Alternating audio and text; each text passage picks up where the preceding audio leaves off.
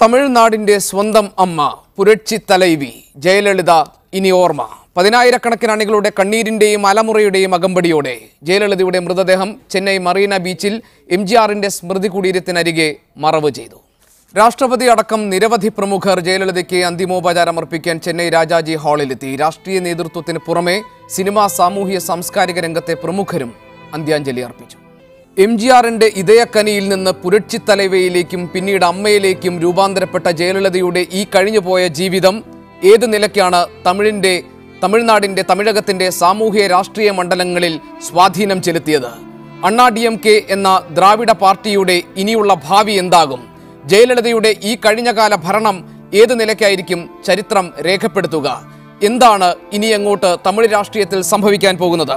Special edition ഇന്ന് വിദഗ്ധരടങ്ങുന്ന വലിയ പാനലുമായി ഈ വിഷയം ചർച്ച ചെയ്യുകയാണ്. എന്നോടൊപ്പമുള്ളത് NK പ്രേമചന്ദ്രൻ MP. ഡൽഹിയിൽ അദ്ദേഹം ഈ ചർച്ചയിൽ പങ്കെടുക്കാൻ തത്സമയമുണ്ട്. BJPയുടെ സംസ്ഥാന സെക്രട്ടറി B. ഗോപാലകൃഷ്ണൻ. എന്തെല്ലാം രാഷ്ട്രീയ സാധ്യതകളാണ് BJP ഇപ്പോൾ തമിഴ്നാട്ടിൽ കാണുന്നതെന്നത് സംബന്ധിച്ച വിശദാംശങ്ങൾ നൽകാൻ B. ഗോപാലകൃഷ്ണൻ ഈ ചർച്ചയിൽ പങ്കെടുക്കുന്നു. BJPയുടെ സംസ്ഥാന സെക്രട്ടറി തൃശ്ശൂരിൽ നിന്ന്. അണ്ണാ DMKയുടെ അഖിലേന്ത്യാ ജനറൽ കൗൺസിൽ അംഗവും അഭിനേത്രിയുമായ ശ്രീമതി TT ഉഷ ഇന്നും ഈ ചർച്ചയിൽ പങ്കെടുക്കാൻ നമ്മളോടൊപ്പമുണ്ട്. അമ്മ അവശേഷിപ്പിച്ചത് എന്താണ്? ഏത് നിലയ്ക്കാണ് അണ്ണാ DMK എന്ന ദ്രാവിഡ പാർട്ടി ഇനി അവരുടെ ഭാവി വഴികൾ കണ്ടെത്താൻ പോകുന്നത് എന്നതിന്റെ ഉത്തരമായിരിക്കും ശ്രീമതി TT ഉഷ ഈ ചർച്ചയിൽ നമുക്ക് നൽകുക എന്ന് ഞാൻ കരുതുന്നു. സാഹിത്യകാരനും തമിഴ് രാഷ്ട്രീയം നിരീക്ഷിക്കുകയും ചെയ്യുന്ന ശ്രീ TD രാമകൃഷ്ണൻ തൃശ്ശൂരിൽ നിന്ന് ഈ ചർച്ചയിൽ പങ്കെടുക്കാനുണ്ട്. തമിഴ് ജനതയുടെ ജീവിതത്തിൽ ജയായുഗം ഉണ്ടാക്കിയ മാറ്റങ്ങൾ എന്തൊക്കെയാണ്? ഏത് നിലയ്ക്കാണ് ദ്രാവിഡ രാഷ്ട്രീയം അതിന്റെ വഴികൾ തേടാൻ പോകുന്നതെന്ന് ശ്രീ TD രാമകൃഷ്ണൻ ഈ ചർച്ചയിൽ വിലയിരുത്തുമെന്ന് ഞാൻ പ്രതീക്ഷിക്കുന്നു. CK അബ്ദുൾ അസീസ് രാഷ്ട്രീയ നിരീക്ഷകനും എഴുത്തുകാരനുമായ CK അബ്ദുൾ അസീസ് എന്നോടൊപ്പം ന്യൂസ് ഫ്ലോറിലുണ്ട്. അദ്ദേഹം ദ്രാവിഡ രാഷ്ട്രീയം അതിന്റെ പ്രഖ്യാപിത ലക്ഷ്യങ്ങളിലേക്ക് സഞ്ചരിക്കുകയാണോ അതോ അതിന്റെ പ്രഖ്യാപിത ലക്ഷ്യങ്ങൾ മറന്നുകൊണ്ട് നിർവീര്യമാക്കപ്പെട്ട് സ്വയം ചുരുങ്ങിപ്പോകുന്ന സാഹചര്യമാണോ ഇനി തമിഴ്നാട്ടിൽ സംഭവിക്കാൻ പോകുന്നതെന്ന് CK അബ്ദുൾ അസീസ് ഈ ചർച്ചയിൽ വിലയിരുത്തുമെന്ന് ഞാൻ കരുതുന്നു. മാധ്യമപ്രവർത്തകനും രാഷ്ട്രീയ നിരീക്ഷകനുമായ ശ്രീ സണ്ണിക്കുട്ടി അബ്രഹാം ഈ ചർച്ചയിൽ പങ്കെടുക്കാൻ തിരുവനന്തപുരത്ത് നിന്നുണ്ട്.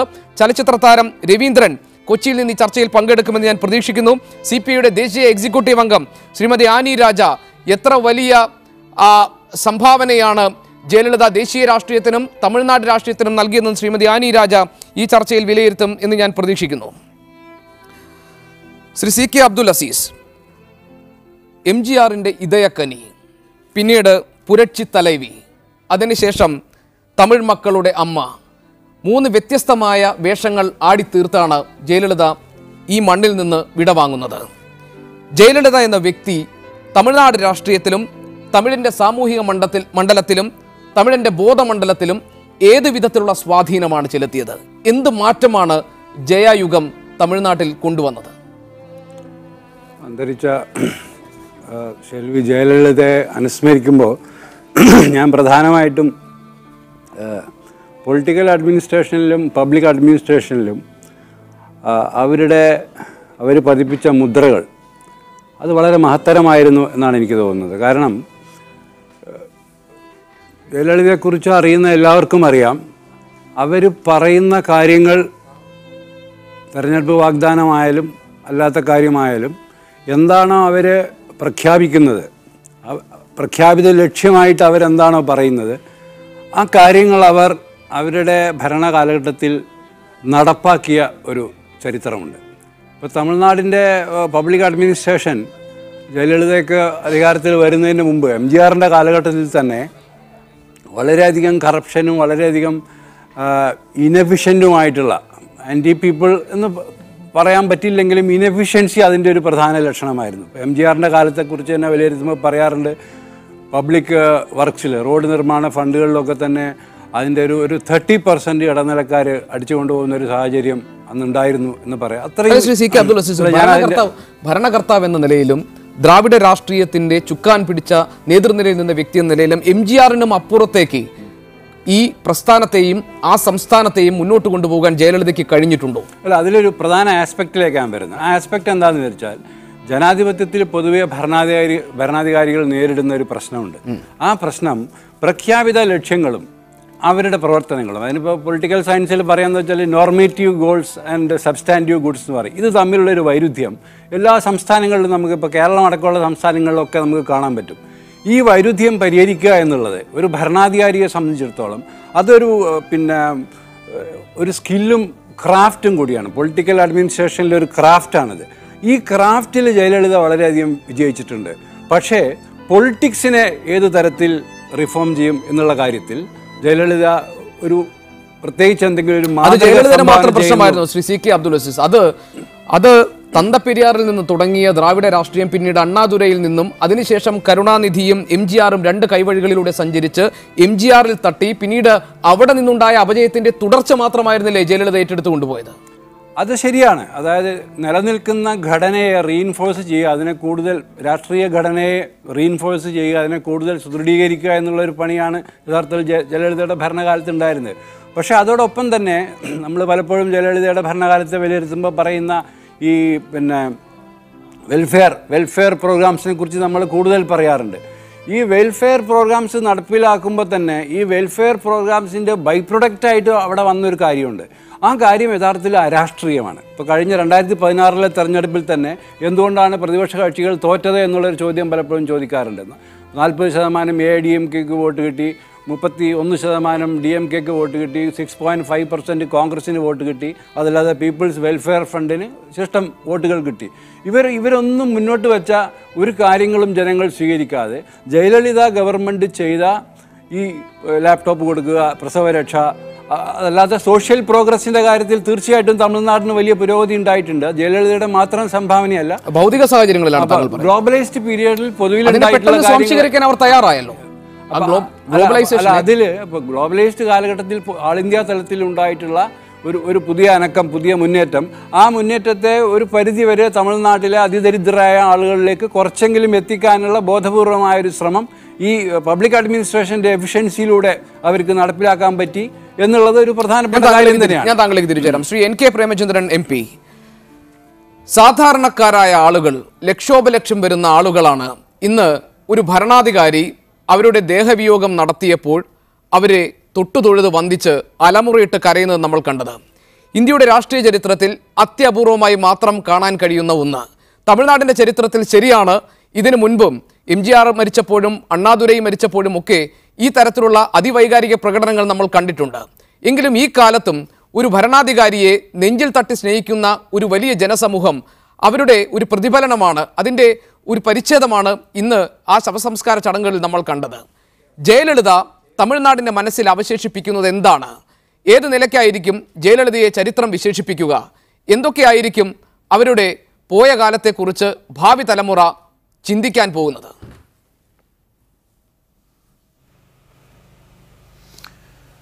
വളരെ പ്രധാനപ്പെട്ട പ്രശ്നം, തമിഴ്നാട്ടിൽ ദ്രാവിഡ രാഷ്ട്രീയത്തിന് നേതൃത്വം കൊടുത്ത അണ്ണാദുരയും MGRും അതിലെ ഇപ്പോഴത്തെ കണ്ണിയായി അവശേഷിച്ച ജയലളിതയുടെയും ചരിത്രം പരിശോധിക്കുമ്പോൾ അവരിൽ നിന്നും വളരെ വളരെ വ്യത്യസ്തമായിട്ടുള്ള ഒരു മുഖം ജയലളിതയ്ക്കുണ്ടായിരുന്നു. കാരണം MGRും അണ്ണാദുരയും ഒന്നും ഒരിക്കലും പ്രതിലോമകരമായിട്ടുള്ള പ്രചരണങ്ങൾക്കോ ആക്ഷേപങ്ങൾക്കോ അല്ലെങ്കിൽ അത്തരത്തിലുള്ള ഏതെങ്കിലും വിവാദങ്ങൾക്കോ വിധേയമായിരുന്നില്ല. പക്ഷെ ജയലളിതയുടെ കാര്യം തികച്ചും വ്യത്യസ്തമാണ്. കാരണം വരവിൽ കവിഞ്ഞ സ്വത്ത് സമ്പാദിച്ചു എന്നതിൻ്റെ പേരിൽ കുറ്റക്കാരിയായി കോടതി കണ്ടെത്തി ജയിൽ ശിക്ഷ അനുഭവിച്ച ഒരു ഭരണ നേതൃത്വം അല്ലെങ്കിൽ രാഷ്ട്രീയ നേതൃത്വം എന്ന നിലയിൽ, വ്യക്തിത്വം എന്ന നിലയിൽ അതിനുശേഷം ഫീനിക്സ് പക്ഷിയെപ്പോലെ വീണ്ടും ശക്തമായ ഒരു തിരിച്ചുവരവ് നടത്താനും 10 മടങ്ങ് ജനങ്ങളുടെ പിന്തുണയും ആദരവും ആർജിക്കാനും ഒരു രാഷ്ട്രീയ നേതാവിന്, ഭരണകർത്താവിന് കഴിഞ്ഞു എന്നുള്ളത് സത്യത്തിൽ നമ്മുടെ രാഷ്ട്രീയ പ്രക്രിയയിലെ വിസ്മയകരമായ അനുഭവം എന്ന് വിശേഷിപ്പിക്കാൻ കഴിയുന്നത് തന്നെയാണ്. അതിന് പ്രധാനപ്പെട്ട കാരണം ഞാൻ രാവിലെ നടന്ന ചർച്ചയിലും സൂചിപ്പിച്ചതാണ്, മറ്റൊന്നുമല്ല, പാവപ്പെട്ടവൻ്റെയും നിസ്വർഗത്തിൻ്റെയും അടിസ്ഥാനപരമായ ജീവൽ പ്രശ്നങ്ങളിൽ ഗുണപരമായ സംഭാവനകൾ നൽകാൻ എപ്പോഴും അവർ ശ്രദ്ധിച്ചിരുന്നു എന്നുള്ളത് തന്നെയാണ്. അതിൽ പ്രത്യേകിച്ചും ദുർബല വിഭാഗമെന്ന് വിശേഷിപ്പിക്കപ്പെടുന്ന സ്ത്രീ സമൂഹം, ആ സ്ത്രീ സമൂഹത്തിൻ്റെ ആശ്വാസമായി, ആശ്വാസത്തിൻ്റെ അത്താണിയായി തമിഴകത്തെ സ്ത്രീ സമൂഹം അമ്മയെപ്പോലെ അല്ലെങ്കിൽ സഹോദരിയെപ്പോലെ ജയലളിതയെ കണ്ടിരുന്നു. അപ്പോൾ അടിസ്ഥാന ജനവിഭാഗത്തിൻ്റെ ജീവൽ പ്രശ്നങ്ങൾ, നേരത്തെ അദ്ദേഹം സൂചിപ്പിച്ച വളരെ പ്രസക്തമായിട്ടുള്ള കാര്യങ്ങളാണ് രാഷ്ട്രീയ പ്രക്രിയയിൽ, ഭരണപ്രക്രിയയിൽ സ്വീകരിക്കേണ്ടുന്ന, പ്രത്യേകിച്ചും പൊതുഭരണ രംഗത്ത് ഭരണ രാഷ്ട്രീയ നേതൃത്വം സ്വീകരിക്കേണ്ടുന്ന നടപടികളെ സംബന്ധിച്ചുള്ള യുക്തിഭദ്രവും പ്രത്യയശാസ്ത്രപരവുമായിട്ടുള്ള വിശകലനങ്ങൾ നടത്തിയാൽ തീർച്ചയായിട്ടും ഇതൊക്കെ മറ്റ് പലതരത്തിലും നമുക്ക് മറുഭാഗത്ത് വിമർശകർ ഒന്നാകെ ഉന്നയിക്കുന്ന ഒരു പ്രശ്നം, താങ്കൾ പറഞ്ഞതുപോലെ അടിസ്ഥാന വർഗത്തിന്റെ ജീവൽ പ്രശ്നങ്ങൾക്കുള്ള ശാശ്വതമായ പരിഹാരം അതിന്റെ സാമൂഹിക ക്രമത്തിലും അതിന്റെ സാമൂഹ്യ സ്ഥിതിയിലും വരുത്തേണ്ട വിപ്ലവകരമായ മാറ്റങ്ങളായിരുന്നില്ലേ? ആ നിലയ്ക്ക് ദീർഘവീക്ഷണത്തോടുകൂടി ഒരു ഭരണാധികാരി ഏറ്റെടുത്ത് നടത്തേണ്ടിയിരുന്ന ഇടപെടലുകൾ ജയലളിതയ്ക്ക് ഈ കഴിഞ്ഞ കാലത്ത് നടത്താൻ സാധിച്ചു എന്നത് വിമർശന ബുദ്ധിയെ വിലയിരുത്തപ്പെടേണ്ടതല്ലേ?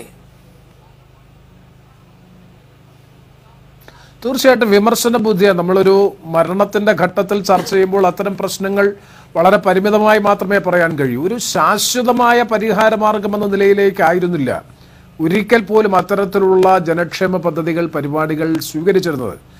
അങ്ങനെ സാമൂഹ്യമായിട്ടുള്ള നിസ്വവർഗത്തിന്റെ സാമൂഹ്യ വികാസത്തിന് വേണ്ടിയിട്ടുള്ള ദീർഘവീക്ഷണത്തോടുകൂടിയ ശാശ്വതമായ നടപടികൾ സ്വീകരിച്ചു എന്ന് ഒരിക്കൽ പോലും നമുക്ക് അംഗീകരിക്കാൻ കഴിയില്ല. പക്ഷേ അവരോടൊപ്പം നിൽക്കുന്നു, അവരുടെ പക്ഷം നിൽക്കുന്നു, അവരുടെ ജീവൽ പ്രശ്നങ്ങളിൽ ഭാഗപക്കാകാൻ ഒരു ഭരണകർത്താവുണ്ട് എന്ന വിശ്വാസം പലപ്പോഴും അവിടുത്തെ ജനവിഭാഗങ്ങളിൽ രൂപപ്പെടുത്തിയെടുക്കാൻ ജയലളിതയ്ക്ക് കഴിഞ്ഞു എന്നുള്ളത് നിസ്സാരപ്പെട്ട കാര്യമല്ല. മാത്രവുമല്ല, നേരത്തെ സൂചിപ്പിച്ചതുപോലെ അവർ ഇപ്പോൾ ഗ്ലോബലൈസേഷന്റെ ഭാഗമായി മൊത്തത്തിൽ വന്ന അടിസ്ഥാന സൗകര്യ വികസന പ്രക്രിയയിൽ വന്നതിന്റെ ഭാഗമായി ഇൻവെസ്റ്റ്മെന്റിന്റെ കാര്യത്തിൽ, ഇൻഡസ്ട്രിയൽ ഇൻവെസ്റ്റ്മെന്റിന്റെ കാര്യത്തിലും അതുപോലെ തന്നെ മറ്റ് ഇൻഫ്രാസ്ട്രക്ചർ ഇൻവെസ്റ്റ്മെന്റിന്റെയും ഡെവലപ്മെന്റിന്റെയും ഒക്കെ കാര്യത്തിൽ തമിഴ്നാടിന് പ്രത്യേകിച്ചും നഗര കേന്ദ്രീകൃതമായിട്ടുള്ള ഒട്ടനവധി വികസന പ്രവർത്തനങ്ങൾ, പ്രത്യേകിച്ചും ഹൈവേയുടെ കാര്യത്തിലൊക്കെ വികസിപ്പിച്ചെടുക്കാൻ കഴിഞ്ഞത് അത് DMKയും അതുപോലെ തന്നെ ADMKയും ഒരേപോലെ തന്നെ പങ്കുവഹിച്ചിട്ടുള്ള കാര്യം തന്നെയാണ്. പക്ഷെ ഇതൊക്കെ പറയുമ്പോഴും ഞാൻ നേരത്തെ സൂചിപ്പിച്ചതാണ് വളരെ പ്രധാനപ്പെട്ട പ്രശ്നം. ജനങ്ങളെ സംബന്ധിച്ച്, സാധാരണക്കാരെ സംബന്ധിച്ചിടത്തോളം അവരുടെ ജീവിതത്തിൽ, പ്രത്യേകിച്ചും ആരോ ഫേസ്ബുക്കിൽ കുറിച്ചതുപോലെ സ്ത്രീ സുരക്ഷയുടെ കാര്യത്തിൽ സന്ധിയില്ലാത്ത, വിട്ടുവീഴ്ചയില്ലാത്ത നിലപാട് അവർ സ്വീകരിച്ചു. അവരുടെ ഭരണക്രമത്തിന്റെ ഏറ്റവും ഒടുവിലത്തെ 5 വർഷം പരിശോധിക്കുമ്പോൾ നമുക്കെല്ലാവർക്കും അറിയാം, ശശികല നടരാജൻ ഉൾപ്പെടെയുള്ളവരെ മാറ്റി നിർത്താൻ പോലും അവർ തീരുമാനിച്ചത് ഉൾപ്പെടെയുള്ള കാര്യങ്ങൾ ഈ അവസരത്തിൽ ശ്രദ്ധേയമാണ്. മുൻകാലങ്ങളിൽ നിന്ന് വ്യത്യസ്തമായിട്ടുള്ളൊരു ഭരണമായിരുന്നു കഴിഞ്ഞ 5 വർഷക്കാലം അവർ നടത്തിയത്. ആ 5 വർഷക്കാലം വലിയ ആക്ഷേപങ്ങൾക്കും ആരോപണങ്ങൾക്കും വിധേയമാകാത്ത നിലയിൽ ഒരു മെച്ചപ്പെട്ട ഒരു ഭരണ സംവിധാനം എന്ന നിലയിലേക്ക് കൊണ്ടുവരാൻ കഴിഞ്ഞതുകൊണ്ട് തന്നെയാണ് ഞാൻ ഈ ചർച്ചയിൽ എല്ലാ അതിഥികളിലേക്കും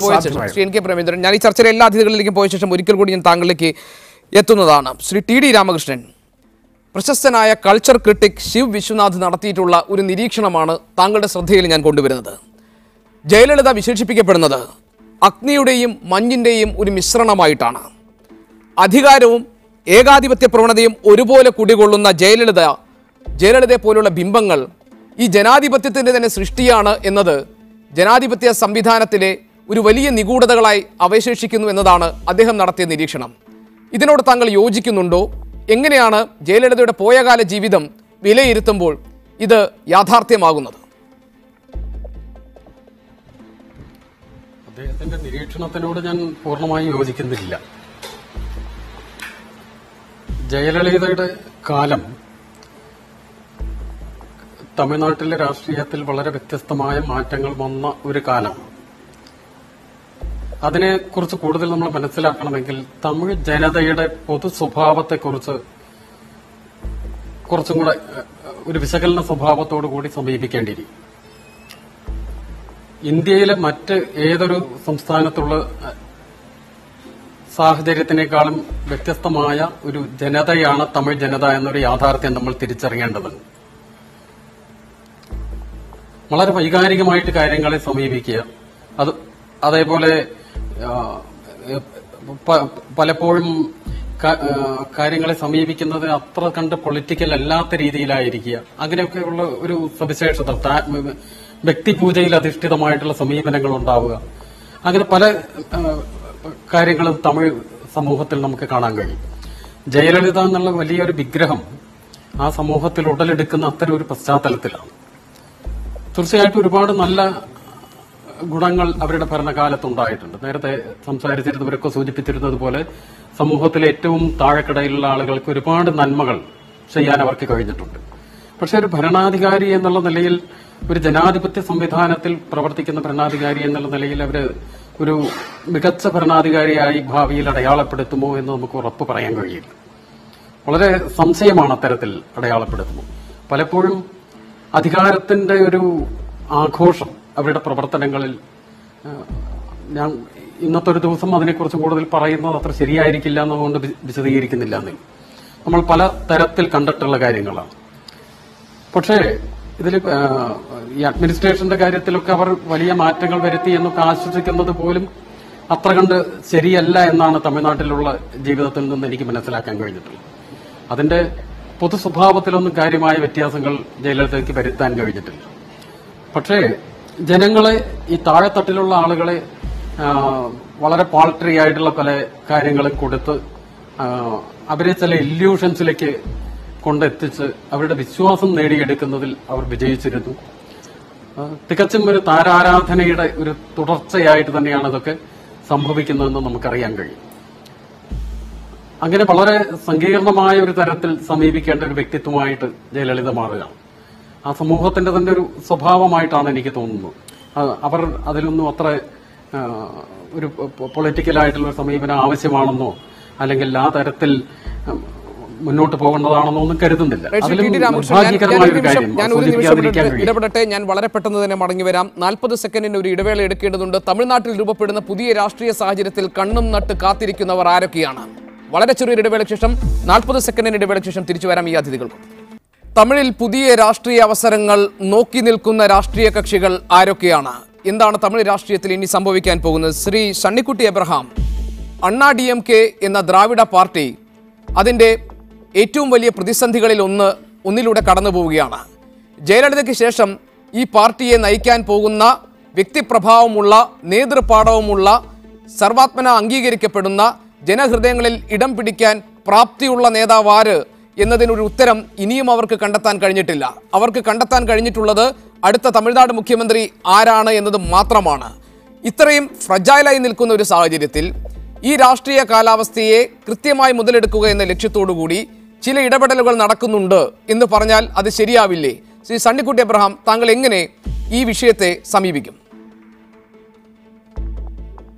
ഗോപി, നമുക്കറിയാം സ്വാഭാവികമായിട്ടും തമിഴ്നാട് രാഷ്ട്രീയത്തിലൊരു വലിയ വിടവ് സൃഷ്ടിക്കപ്പെട്ടിരിക്കുകയാണ്. നമ്മൾ അതിനെ പെട്ടെന്ന് ഒറ്റനോട്ടത്തിൽ കാണുന്നത് പോലെ അല്ല എന്നാണ് എനിക്ക് തോന്നുന്നത്. അതായത് രണ്ട് പാർട്ടികൾ, DMKയും അണ്ണാ DMKയും രണ്ടും ദ്രാവിഡ രാഷ്ട്രീയത്തെ പ്രതിനിധീകരിക്കുന്ന, ദ്രാവിഡ രാഷ്ട്രീയം അടിത്തറയാക്കി അതിന്മേൽ അടിത്തറയിട്ടുകൊണ്ട് വളർന്നു വന്ന രണ്ട് രാഷ്ട്രീയ പാർട്ടികളാണ്. ഇപ്പോൾ രണ്ട് പാർട്ടികളും ഏതാണ്ട് സമാന സാഹചര്യങ്ങൾ നേരിടുന്നു എന്ന് പറഞ്ഞാൽ അതിപ്പോൾ എത്രത്തോളം പ്രസക്തമാണെന്ന് എനിക്കറിയില്ല. പക്ഷേ വരും ദിവസങ്ങളിൽ അത് നമ്മൾ കൂടുതൽ കാണാൻ പോവുകയാണ്. അണ്ണാ DMK സംബന്ധിച്ചിടത്തോളം ഗോപി പറഞ്ഞ ഒരു വാചകം വളരെ ശരിയാണ്. ഒരു മുഖ്യമന്ത്രിയെ കണ്ടെത്തി എന്നതിനപ്പുറത്ത് ജയലളിതയെപ്പോലെ പാർട്ടിയെ ഒറ്റക്കെട്ടായി, നമുക്കറിയാം ജയലളിതയായിരുന്നു പാർട്ടി എന്ന് വെച്ചാൽ പാർട്ടിയായിരുന്നു ജയലളിത, അതായിരുന്നു അന്നത്തെ സാഹചര്യം. അപ്പുറത്ത് നമുക്കറിയാം MGR മുതൽ ഇങ്ങോട്ട് രണ്ട് ഘട്ടങ്ങൾ, അതായത് MGRൻ്റെ കാലഘട്ടവും പിന്നീട് ജയലളിതയുടെ കാലഘട്ടവും, ഈ രണ്ട് കാലഘട്ടങ്ങളിലും ഒരൊറ്റ നേതാവ് എന്ന ഒരു നേതൃ ശൈലിയിൽ ഊന്നി നിന്നുകൊണ്ട്, അല്ലെങ്കിൽ അതിൻ്റെ ചുറ്റുമാണ് അണ്ണാ DMK എന്ന് പറയുന്ന പാർട്ടി ചലിച്ചിരുന്നത് എന്നുള്ളത് നമുക്കറിയാവുന്ന കാര്യമാണ്. ജയലളിത തീർച്ചയായിട്ടും ബോധപൂർവം രണ്ടാമതൊരു നേതാവിനെ വളർത്തിക്കൊണ്ട് വന്നിട്ടില്ല. നമുക്കറിയാവുന്നതുപോലെ പനീർശെൽവം എന്തുകൊണ്ടാണ് 2 തവണ അവർ മാറി നിൽക്കേണ്ടി വന്നപ്പോൾ താൽക്കാലികമായി അല്ലെങ്കിൽ ഇടക്കാല മുഖ്യമന്ത്രിയായിട്ട് കടന്നു വന്നത് എന്ന് ചോദിച്ചാൽ, ഒന്ന്, അദ്ദേഹം തീർത്തും വിശ്വസ്തനായ ഒരാളായിരുന്നു, ജയലളിത വിശ്വസ്തനായ ഒരാളായിരുന്നു എന്ന് നമുക്ക് കാണാൻ കഴിയും. മറ്റൊന്ന്, ഈ പാർട്ടിയുടെ ഒരു അടിത്തറ എന്ന് പറയുന്നത് സ്ത്രീകളുണ്ട്, അവിടെ കർഷകരുണ്ട്, ഒപ്പം തന്നെ തേവർ സമുദായത്തിൻ്റെ ഒരു വലിയ പിന്തുണയുണ്ട്. ഞാൻ മനസ്സിലാക്കുന്നത് പനീർസെൽവം തേവർ സമുദായത്തിൽ നിന്ന് വരുന്ന ഒരാൾ എന്ന നിലയിൽ ആ ചില സാഹചര്യങ്ങൾക്കപ്പുറത്ത് ജയലളിത മാഞ്ഞു പോകുമ്പോൾ, അല്ലെങ്കിൽ ജയലളിത വിടവാങ്ങിപ്പോകുമ്പോൾ, ജയലളിത എങ്ങനെ ഈ പാർട്ടിയെ നയിച്ചിരുന്നു, എങ്ങനെ ഗവൺമെൻറ്റിനെ നയിച്ചിരുന്നു, അതുപോലെ ഈ പാർട്ടിയെ ഒറ്റക്കെട്ടായി നയിക്കുവാൻ പനീർസെൽവത്തിന് സാധിക്കുമോ എന്ന കാര്യം സംശയമുണ്ട്. ഇനി മറ്റൊന്ന്, ഇപ്പോൾ പാർലമെൻ്ററി പാർട്ടിയുടെ നേതാവായിട്ട് OP പനീർസെൽവത്തിനെ തിരഞ്ഞെടുത്തിരിക്കുന്നു. പക്ഷേ പാർട്ടിയുടെ ജനറൽ സെക്രട്ടറിയായിട്ട് ഇനി ആരായിരിക്കും വരാൻ പോകും? ഈ രണ്ട് പദവികളും ഒന്നിച്ചു വഹിച്ചിരുന്നത് ജയലളിതയാണ്. നമുക്കറിയാം, ഇപ്പോൾ നാം ഉപശാലകളിൽ കേൾക്കുന്നത് എത്രത്തോളം ശരിയാണെന്ന് അറിഞ്ഞുകൂടാ. അവരുടെ തോഴി ശശികല തന്നെ ആയിരിക്കാം ഒരുപക്ഷെ പാർട്ടിയുടെ ജനറൽ സെക്രട്ടറി ആയിട്ട് വരെ. ഇത് മാത്രമല്ല, ശ്രീ സണ്ണിക്കുട്ടി എബ്രഹാം, തമ്പിദുരയെ പോലെയുള്ള മുതിർന്ന നേതാക്കളുടെ അതൃപ്തി എത്ര നാളായതിൽ ഇങ്ങനെ പിടിച്ചു നിൽക്കാൻ സാധിക്കും? അതും പുറത്തു വരാൻ പോവുകയല്ലേ?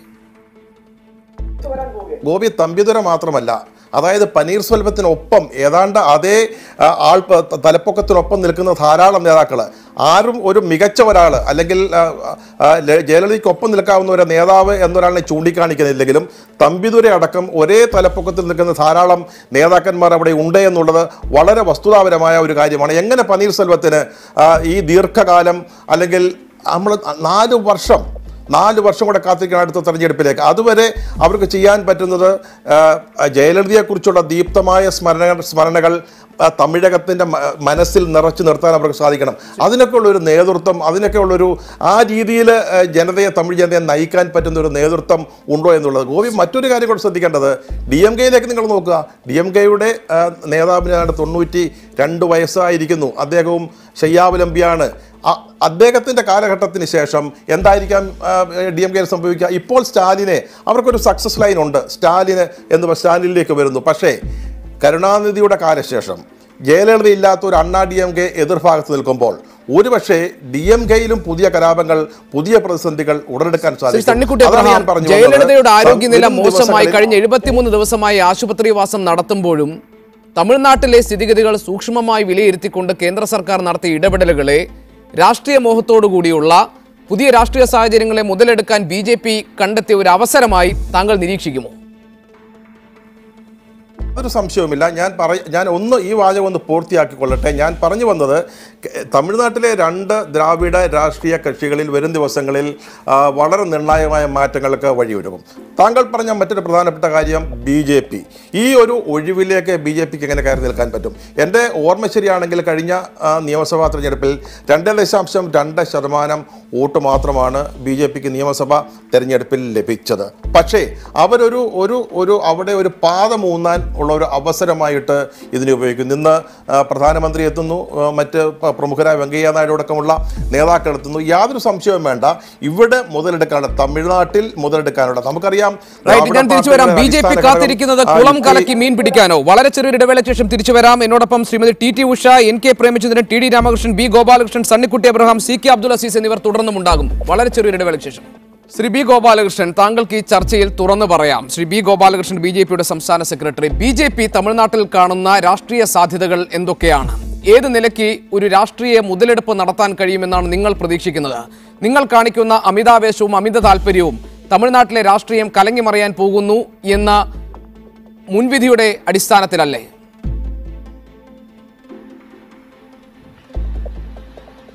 എല്ലാ രാഷ്ട്രീയ പാർട്ടികൾക്കും തങ്ങളുടെ പാർട്ടികൾ എല്ലാ സംസ്ഥാനത്തും ഉണ്ടാവണമെന്ന് ആഗ്രഹിക്കുന്നത് സ്വാഭാവികമാണ്.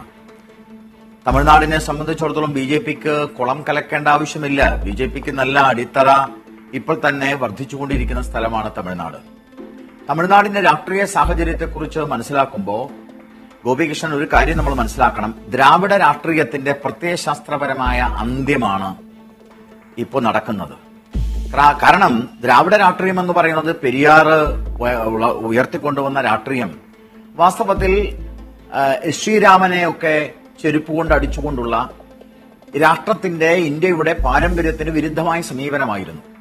അവിടുന്ന് ആ രാഷ്ട്രീയം MGRലേക്കും ജയലളിതയിലേക്കും വരുമ്പോൾ ശ്രീരാമനെ ആരാധിക്കുന്ന, ശ്രീകൃഷ്ണനെ ആരാധിക്കുന്ന, ഇന്നത്തെ തന്നെ അവരുടെ ചടങ്ങുകൾ എന്ന് പറയുന്നത് ദ്രാവിഡ രാഷ്ട്രീയത്തിന്റെ പ്രത്യയശാസ്ത്രപരമായിട്ടുള്ള സമീപനത്തിന് വിരുദ്ധമാണ്.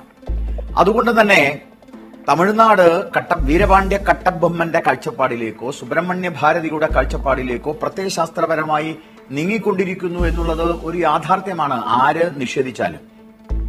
അതുകൊണ്ട് പ്രത്യയശാസ്ത്രപരമായിട്ടുള്ള കാഴ്ചപ്പാടിൽ സംസാരിച്ചാൽ, ആശയപരമായ കാഴ്ചപ്പാടിൽ സംസാരിച്ചാൽ, ഞാനൊന്ന് പറഞ്ഞോട്ടെ, ആ കാഴ്ചപ്പാടിൽ സംസാരിച്ചാൽ സ്വാഭാവികമായിട്ടും ഭാരതീയ ജനതാ പാർട്ടിക്ക് വളരെ കൂടുതൽ സ്വാധീനം ഉണ്ടാക്കാൻ കഴിയുന്ന ഒരു സംസ്ഥാനമാണ് തമിഴ്നാട്. മാത്രമല്ല, ജയലളിത ഭാരതീയ ജനതാ പാർട്ടിയുമായിട്ട് നല്ല ബന്ധത്തിലായിരുന്നു. പ്രത്യേകിച്ച് ഈ അടുത്ത കാലത്ത് തന്നെ അവരുമായി നല്ല ബന്ധം സ്ഥാപിക്കുവാൻ ഭാരതീയ ജനതാ പാർട്ടിക്ക് കഴിഞ്ഞിട്ടുണ്ട്. മാത്രമല്ല, ജയലളിതയുടെ വിടവ് ഇവിടെ നേരെ ചില ആളുകൾ പറയുന്നുണ്ട് പനീർശെൽവവും അതുപോലെ ശശികലയും തമ്മിലുള്ള ഒരു ഫൈറ്റ് ഉണ്ടാവും. ഞാൻ കാണുന്നത് ഒരു വ്യത്യസ്ത സമീപനത്തിലാണ്. ശശികലയുടെ നോമിനിയാണ് പനീർശെൽവം എന്നാണ് എന്റെ ഒരു രാഷ്ട്രീയ നിരീക്ഷണം. പനീർശെൽവം മുഖ്യമന്ത്രിയായിട്ട് വരികയും പനീർശെൽവത്തിന്റെ ശശികലയെ പാർട്ടിയുടെ ജനറൽ സെക്രട്ടറി ആയിട്ട് പേര് പറയാനും സാഹചര്യമുണ്ട്. അങ്ങനെ ശശികല, പനീർശെൽവം, ഒരു അച്യുതുണ്ട്, സ്വാഭാവികമായിട്ടും AIDMKയിൽ രൂപം കൊള്ളും. പ്രത്യയശാസ്ത്രപരമായിട്ട് ദ്രാവിഡ രാഷ്ട്രീയത്തിന്റെ അന്ത്യമാണെങ്കിലും AIDMKയും അങ്ങനെ AIDMK എന്ന് പറയുന്ന ഒരു രാഷ്ട്രീയ പ്രസ്ഥാനത്തെ തമിഴ്നാട്ടിൽ നിന്നും മാറ്റാൻ സാധിക്കില്ല. അതേസമയത്ത് നാളെ ഒരു സുപ്രഭാതത്തിൽ ഭാരതീയ ജനതാ പാർട്ടി AIDMK DMKയും എല്ലാം തകർത്ത് അധികാരത്തിൽ വരുമെന്ന അങ്ങനത്തെ ഒരു കാഴ്ചപ്പാടൊന്നും ഞങ്ങൾക്കില്ല. പക്ഷേ വൈക്കോ അടക്കം BJPയോടൊപ്പം വന്നു കഴിഞ്ഞതാണ്. സ്വാഭാവികമായും AIDMKയുമായി ബന്ധപ്പെട്ട നല്ലൊരു ബന്ധം ഞങ്ങൾക്ക് നിലവിലുണ്ട്. സൗത്ത് ഇന്ത്യയിൽ ഭാരതീയ ജനതാ പാർട്ടിയുടെ സ്വാധീനം വർദ്ധിപ്പിക്കുവാനുള്ള സ്ട്രാറ്റജികൾ ഞങ്ങൾ ചെയ്തുകൊണ്ടിരിക്കുന്നു. ഞാൻ വരാം താങ്കളിലേക്ക്. DMKയുടെ അഖിലേന്ത്യാ ജനറൽ കൗൺസിൽ അംഗം ശ്രീമതി ടി ഉഷ, മക്കളാകെ നാൻ, മക്കൾക്കാകെ നാൻ എന്ന് പറയാൻ ഇനി നിങ്ങളുടെ പാർട്ടിയിൽ ആരാണുള്ളത്? ജയലളിതയുടെ കണക്കറ്റ സ്വത്തിന്റെ അനന്തരാവകാശിയായും ഇനി പാർട്ടിയുടെ ജനറൽ സെക്രട്ടറിയായും കാര്യങ്ങളുടെ ചരടുവലികൾ നടത്താൻ പ്രാപ്തയായ ഒരാളായും നിങ്ങൾ കാണുന്നത് ശശികലയാണോ ഇനി ആ ബിംബത്തിന്റെ പ്രതിഫലനം ഏറ്റുവാങ്ങി തിളങ്ങാൻ പോകുന്നത്? പനീർസെൽവത്തെ കൊണ്ട് ഈ പാർട്ടിയെ മുന്നോട്ട് കൊണ്ടുപോകാൻ കഴിയും എന്ന് നിങ്ങൾ പ്രതീക്ഷിക്കുന്നുണ്ടോ? ദ്രാവിഡ പാർട്ടി അതിന്റെ ഏറ്റവും വലിയ പ്രതിസന്ധി നേരിടുകയല്ലേ? ഒരിക്കലുമല്ല. പനീർസെൽവം സാറ് അമ്മയുടെ ഒരു പ്രതിനിധിയായിട്ട് ഈ 2-3 പ്രാവശ്യമായിട്ട് ഭരണം നടത്തിയ ഒരാളാണ്. കാരണം അമ്മയുടെ അടുത്ത മനസാക്ഷി സൂക്ഷിപ്പുകാരിൽ ഒരാൾ തന്നെയായിരുന്നു OP. കാരണം അമ്മയ്ക്ക് അത്രയ്ക്ക് വിശ്വാസമാവുന്നവരെ മാത്രമേ അമ്മ ഒരു പരിധിക്കപ്പുറം തന്നിലേക്ക് അടുപ്പിക്ക് ഉണ്ടായിട്ടുള്ളൂ. ഇനി തമിഴ്നാടിന് ആവശ്യം ഇതുപോലെയുള്ള മനസാക്ഷി സൂക്ഷിപ്പുകാരെയാണോ ശ്രീമതി ടി ഉഷ? ഇനി തമിഴ്നാടിനും താങ്കളുടെ പാർട്ടിക്കും ആവശ്യം അമ്മയുടെ മനസാക്ഷി സൂക്ഷിപ്പുകാരനായ ഒരാളെയാണോ? സ്വതന്ത്രമായ കാഴ്ചപ്പാടുള്ള ഈ പാർട്ടിയെ മുന്നോട്ട് നയിക്കാൻ പ്രാപ്തിയുള്ള നേതാക്കളെയല്ലേ ശ്രീമതി ടി ഉഷ? അതായത് MGR എന്ന് പറയുന്ന അദ്ദേഹത്തിന്റെ ചൊൽപ്പടിയിൽ അദ്ദേഹത്തിന്റെ കീഴിൽ ശിഷ്യത്വം സ്വീകരിച്ചിട്ടാണ് ജയലളിതാമ്മ വന്നത്. അമ്മയുടെ കൂടെ 10-26 വർഷം സന്തത സഹചാരികളായി നടന്നവരാണ് ഇന്ന് പാർട്ടിയുടെ മുതിർന്ന സ്ഥാനത്തിരിക്കുന്നത്. OPയും അതുപോലെ തന്നെ അമ്മയുടെ വിശ്വസ്തനാണ്. അപ്പോൾ എന്തുകൊണ്ട് അമ്മ 2-3 പ്രാവശ്യം ഇദ്ദേഹത്തെ തന്നെ മിനിസ്റ്ററായിട്ട് അംഗീകരിച്ചു? എന്തുകൊണ്ട് തോഴിയെ പേര് പറഞ്ഞില്ല, തോഴിയോട് പറഞ്ഞില്ല എൻ്റെ അഭാവത്തിൽ നിങ്ങൾ ഭരിക്കുമെന്ന് പറഞ്ഞില്ലല്ലോ? അതുകൊണ്ട് തന്നെയാണ് ഞാൻ പറയുന്നത് OPയുടെ കയ്യിൽ തമിഴ്നാട് ഭദ്രമായിരിക്കും. 4 വർഷം അദ്ദേഹം ഈ 73-77 ദിവസം അദ്ദേഹം യാതൊരുവിധ കുറ്റവും കുറവുമില്ലാതെ, അപ്പൊ എല്ലാവരും പറയുന്നത് അമ്മ പറഞ്ഞതനുസരിച്ചിട്ടാണ് അങ്ങേര് ഭരണം നടത്തിയതാണ്. അതൊക്കെ നേരത്തെ. പക്ഷേ ഈ 2-2.5 മാസം അമ്മ ആരോടും സംസാരിച്ചിട്ടില്ല. അപ്പോൾ പോലും യാതൊരുവിധ അസ്വാസ്ഥ്യവും ഇല്ലാതെ അദ്ദേഹം ഭരണം കാണിച്ചു തന്നിട്ടുണ്ട്. അതിന്റെ ഒരു അടിസ്ഥാനത്തിലാണ് അർജന്റായിട്ട് മീറ്റിംഗ് കൂടി അദ്ദേഹത്തെ തന്നെ മിനിസ്റ്റർ ആക്കിയത്. ഇല്ലെങ്കിൽ വേറെ ആരെങ്കിലും ആക്കാമായിരുന്നല്ലോ. ഒരു ചോദ്യം, വളരെ ഡയറക്റ്റ് ആയ ഒരു ചോദ്യം. നിങ്ങളുടെ പാർട്ടിയിൽ ആരായിരിക്കും ശശികല? നമ്മുടെ പാർട്ടിയിൽ ആരായിരിക്കും ശശികല എന്ന് പറയുന്നതിന് എനിക്ക് ഒറ്റ ഉത്തരേ ഉള്ളൂ. എന്നും അമ്മയുടെ തോഴിയായിട്ടിരുന്ന് അമ്മയുടെ ഒരു കൂടപ്പിറപ്പിനെ പോലെ അമ്മ കൊണ്ടു നടന്ന, ഇപ്പം ഞാനൊരു വലിയ സ്ഥാനത്തിരിക്കുകയാണ്, എൻ്റെ മകനെ ഞാൻ കൊണ്ടു നടക്കുന്നു. നാളെ ഞാൻ പറയുന്നില്ല എൻ്റെ മകനൊരു ഹീറോ ആയിട്ട് തിളങ്ങാനാണ് ആഗ്രഹമെങ്കിൽ ഞാൻ ഒരിക്കലും പറയില്ല എൻ്റെ മോനാണ് അടുത്ത തലമുറയിൽ, ഇല്ലെങ്കിൽ എനിക്ക് ശേഷം എൻ്റെ മകൻ വരണമെന്ന്. അതുപോലെ അമ്മ ഒരിക്കലും ഒരു സ്ഥലത്തും ഒരു സൂചന പോലും പറഞ്ഞിട്ടില്ല ജയലളിതയുടെ കണക്കറ്റ സ്വത്തുക്കളുടെ അനന്തരാവകാശി ഇനി ആരാണ്? കണക്കറ്റ സ്വത്തുക്കളുടെ അവകാശികൾ ചിലപ്പം അമ്മ അന്ന് ഞാൻ സൂചിപ്പിച്ചതുപോലെ കുറേയൊക്കെ എഴുതി വെച്ചിട്ടുണ്ടായിരിക്കാം.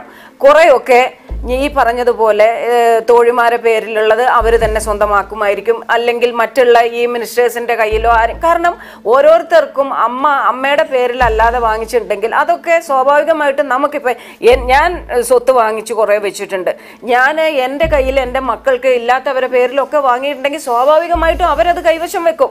അതാരും തിരിച്ചു കൊണ്ടൊന്നും കൊടുക്കത്തൊന്നുമില്ല. അതുപോലെ തന്നെ ആയിരിക്കുമല്ലോ ഇപ്പൊ ആരൊക്കെ പേരിലാണ് സ്വത്തുള്ളത്, അവരത് കൈവശം വെച്ച് ഉഷ, താങ്കളിലേക്ക് ശ്രീ NK പ്രേമചന്ദ്രൻ. ഈ ചർച്ചയിൽ പങ്കെടുത്ത ഗോപാലകൃഷ്ണൻ ഒരു മറയുമില്ലാതെ അദ്ദേഹം പറഞ്ഞു, BJPയുടെ രാഷ്ട്രീയ ഉദ്ദേശം തമിഴ്നാട്ടിൽ വേരുകൾ ഉണ്ടാക്കുക എന്നതാണ്. അതിനനുയോജ്യമായ ഒരു രാഷ്ട്രീയ സാഹചര്യം, അതല്ലെങ്കിൽ അണ്ണാ DMK പാർട്ടിക്ക് ഇനി ഉണ്ടാകാൻ പോകുന്ന അപജയം, അതിൻ്റെ സാധ്യതകൾ മുതലെടുക്കാൻ കഴിയുന്ന ഒരു പശ്ചാത്തലം രൂപപ്പെട്ടു വരുന്നുണ്ടെന്ന് ഭംഗ്യന്തരേണ വി ഗോപാലകൃഷ്ണൻ ഈ ചർച്ചയിൽ സൂചിപ്പിച്ചു കഴിഞ്ഞു. ദ്രാവിഡ രാഷ്ട്രീയം അതിൻ്റെ ഏറ്റവും വലിയ തകർച്ചയെ നേരിടാൻ പോകുന്നു എന്ന് മാത്രമല്ല, ദ്രാവിഡ രാഷ്ട്രീയം എന്തൊക്കെ കാര്യങ്ങൾക്കാണോ, അതായത് ബ്രാഹ്മണാധിപത്യത്തിനെതിരെ, തീവ്ര ഹൈന്ദവ ആലോചനകൾക്കെതിരെ, വിശ്വാസങ്ങൾക്കെതിരെ നടത്തിയ പോരാട്ടങ്ങളുടെ എല്ലാം ചൈതന്യം ഇന്ന് ആ പാർട്ടിക്ക് നഷ്ടപ്പെട്ടുവെന്നും ആ പാർട്ടി സ്വമേധയാ തന്നെ ഹൈന്ദവവൽക്കരിക്കപ്പെടുന്ന രീതിയിൽ, അല്ലെങ്കിൽ ഈ പറയുന്ന ഹൈന്ദവ ബിംബങ്ങളെ അംഗീകരിക്കുന്ന തരത്തിലേക്ക് സ്വയം മാറിക്കഴിഞ്ഞുവെന്നും പുതിയ സാഹചര്യം എല്ലാ അർത്ഥത്തിലും BJPക്ക് രാഷ്ട്രീയ അടിത്തറ പടുത്തുയർത്താൻ കഴിയുന്ന ഒരു സാമൂഹിക സ്ഥിതി ഉണ്ടാക്കിയിട്ടുണ്ടെന്നുമാണ്. എങ്ങനെയാണ് താങ്കൾ ഗോപാലകൃഷ്ണന്റെ ഈ ശുഭപ്രതീക്ഷകളെ കാണുന്നത്? അദ്ദേഹത്തിൻ്റെ ആ ഒരു വിലയിരുത്തലിനോട് പൂർണ്ണമായും യോജിക്കാൻ കഴിയില്ല. കുറേ മാറ്റങ്ങൾ ദ്രാവിഡ രാഷ്ട്രീയത്തിൽ വന്നു ഭവിച്ചിട്ടുണ്ട് എന്നുള്ളത് വസ്തുതയാണ്.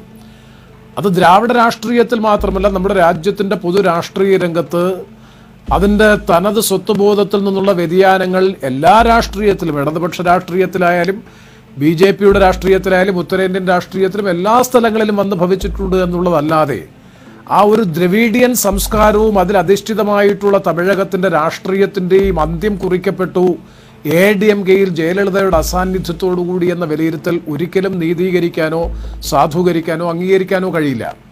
എന്നാൽ ഒരു കാര്യം ശരിയാണ്, BJPയെ സംബന്ധിച്ചിടത്തോളം വളരെ തന്ത്രപരമായി ദക്ഷിണേന്ത്യൻ സംസ്ഥാനങ്ങളിൽ അവരുടെ സ്വാധീനം വർദ്ധിപ്പിക്കുന്നതിന് വേണ്ടി ഈ പശ്ചാത്തലം ഒന്നുമില്ലാത്ത കേരളത്തിൽ പോലും എത്രയോ ശക്തമായിട്ടുള്ള ഇടപെടൽ അവർ നടത്തിക്കൊണ്ടിരിക്കുന്നു.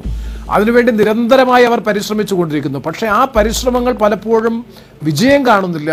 അത് ജയലളിതയുടെ അസാന്നിധ്യം ഉപയോഗിച്ചുകൊണ്ട് അവിടെ ഏതെങ്കിലും തരത്തിലുള്ള ഒരു മികവുറ്റ വിജയം അല്ലെങ്കിൽ സ്വാധീനം BJPക്ക് കൈവരിക്കാൻ കഴിയുമെന്ന വിശ്വാസം എന്നെ സംബന്ധിച്ചിടത്തോളം ഇല്ല. അത് രാഷ്ട്രീയമായ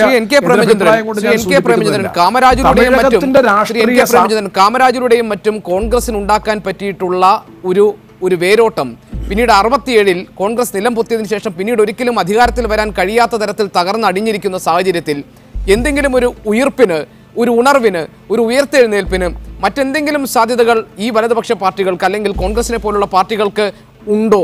അങ്ങനെ ഉണ്ടെങ്കിൽ അതല്ലേ കൂടുതലായി ഈ രാഷ്ട്രീയ സാഹചര്യത്തെ മുതലാക്കിക്കൊണ്ട് മുന്നോട്ട് വരേണ്ടത്? അങ്ങനെയല്ലേ നിങ്ങൾ BJPയുടെ സാധ്യതകളെ ഇല്ലാതാക്കേണ്ടത്? ഇത് BJPയുടെ സാധ്യത ഇല്ലാതാക്കുന്നതുമായി ബന്ധപ്പെട്ട പ്രശ്നത്തെ സംബന്ധിച്ചല്ല ഞാൻ സൂചിപ്പിച്ചത്. BJPക്കും കോൺഗ്രസിനും ഒരേപോലെ തന്നെ ഈ കാര്യത്തിൽ സ്വാധീനം ചെലുത്താൻ കഴിയില്ല എന്ന് തന്നെയാണ് എൻ്റെ വ്യക്തമായിട്ടുള്ള വിലയിരുത്തൽ. ഞാനൊരു രാഷ്ട്രീയ വിലയിരുത്തൽ നടത്തുന്നതാണ്.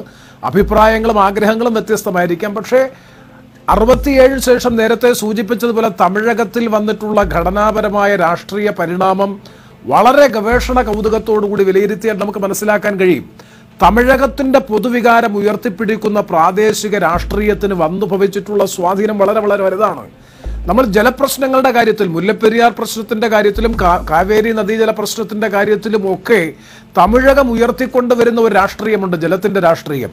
ആ ജലത്തിൻ്റെ രാഷ്ട്രീയവും ഞാൻ നേരത്തെ പറഞ്ഞ ആ സംസ്ഥാനത്തിൻ്റെ അല്ലെങ്കിൽ അവിടുത്തെ സംസ്കൃതിയുമായി ബന്ധപ്പെട്ട ചില പ്രശ്നങ്ങളാണ്. ആ പ്രശ്നങ്ങൾ തകർന്നടിഞ്ഞു എന്നും ദേശീയ രാഷ്ട്രീയ മുഖ്യധാരയിലേക്ക് തമിഴകത്തിൻ്റെ രാഷ്ട്രീയം മാറുമെന്നും ഒരു തരത്തിലും വിശ്വസിക്കാൻ കഴിയില്ല. അതുകൊണ്ടാണ് ഞാൻ പറഞ്ഞത് BJPയുടെ കാര്യത്തിൽ മാത്രമല്ല, അല്ലെങ്കിൽ കാമരാജ് നാടാരെ പോലെ ഗണ്യമായ സ്വാധീനമുണ്ടായിരുന്ന കോൺഗ്രസ് സംസ്കൃതിയുടെ തന്നെ വലിയ പാരമ്പര്യം ഒരു കാലഘട്ടത്തിൽ അവകാശപ്പെടാൻ കഴിയുമായിരുന്ന കോൺഗ്രസിന് പോലും ഈ പറയുന്ന ഒരു വിടവിൽ വൻപിച്ച നിലയിലുള്ള സ്വാധീനം ഉണ്ടാക്കിയെടുക്കാൻ പ്രേമചന്ദ്രൻ ഈ കാമരാജിന് പോലും തീവ്ര തമിഴ് ദേശീയത ഈ കാമരാജിന് പോലും തീവ്ര തമിഴ് ദേശീയത എന്ന മുദ്രാവാക്യത്തോടൊപ്പം നിൽക്കേണ്ടി വരികയും ആ ബാനർ ഉയർത്തിപ്പിടിക്കേണ്ടി വന്നു തമിഴ്നാട്ടിൽ ഉണ്ടായിരുന്ന ആ ബേസ് നിലനിർത്താൻ. എന്നിട്ട് പോലും അവിടെ വന്നു ഭവിച്ചിട്ടുള്ള രാഷ്ട്രീയ പ്രത്യാഘാതങ്ങൾ പഠന വിഷയമാക്കേണ്ടതാണ്.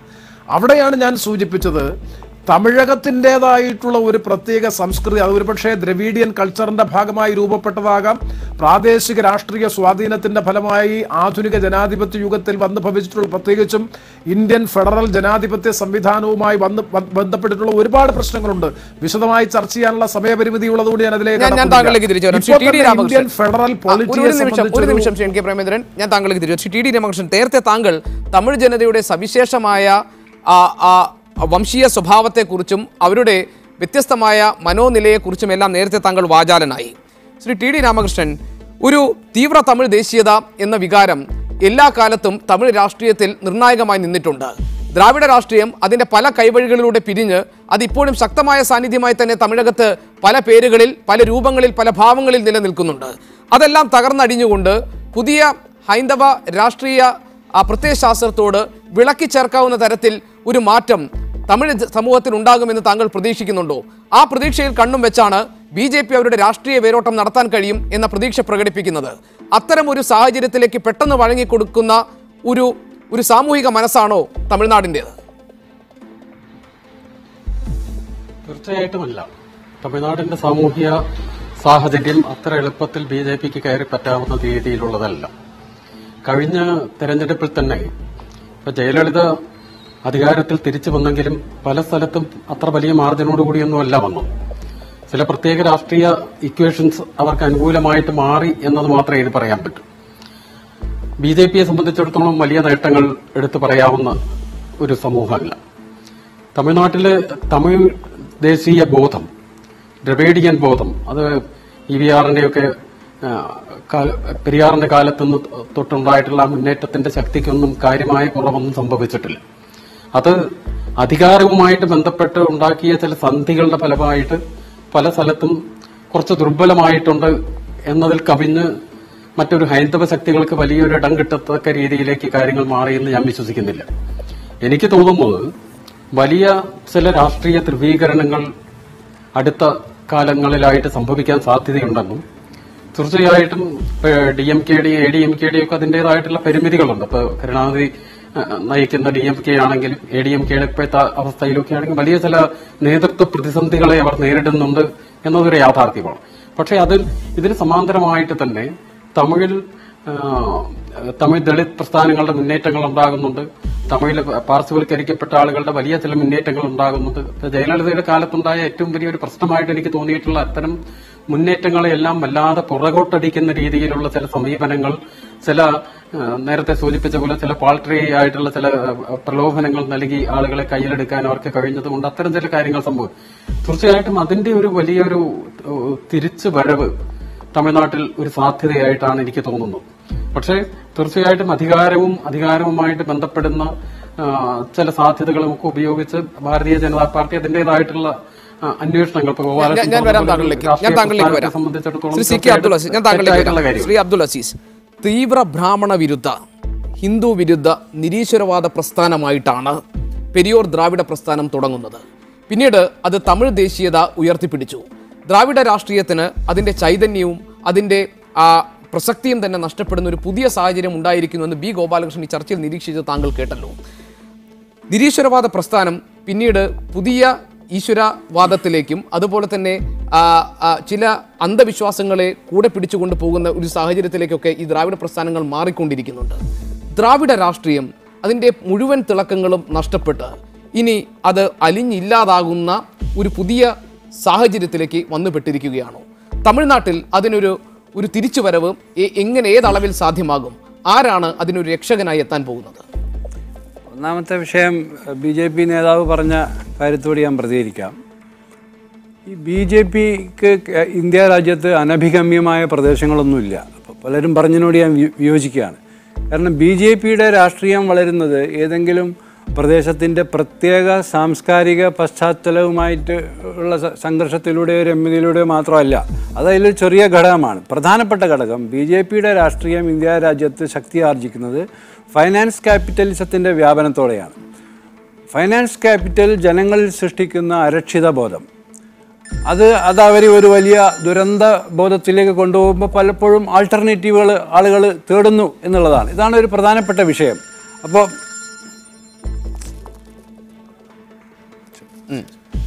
ഇങ്ങനെ ദുരന്തബോധം ഇന്ത്യ രാജ്യത്തിലെ വ്യത്യസ്ത ജനവിഭാഗങ്ങളിൽ, ഹിന്ദു മത വിഭാഗങ്ങളിലെയും അല്ലാത്തവരിലെയും ഒക്കെ ആളുകളിലേക്ക് ഇത് കടന്നു പോകുന്നുണ്ട്. അപ്പോൾ അതുകൊണ്ട് അതൊന്ന്.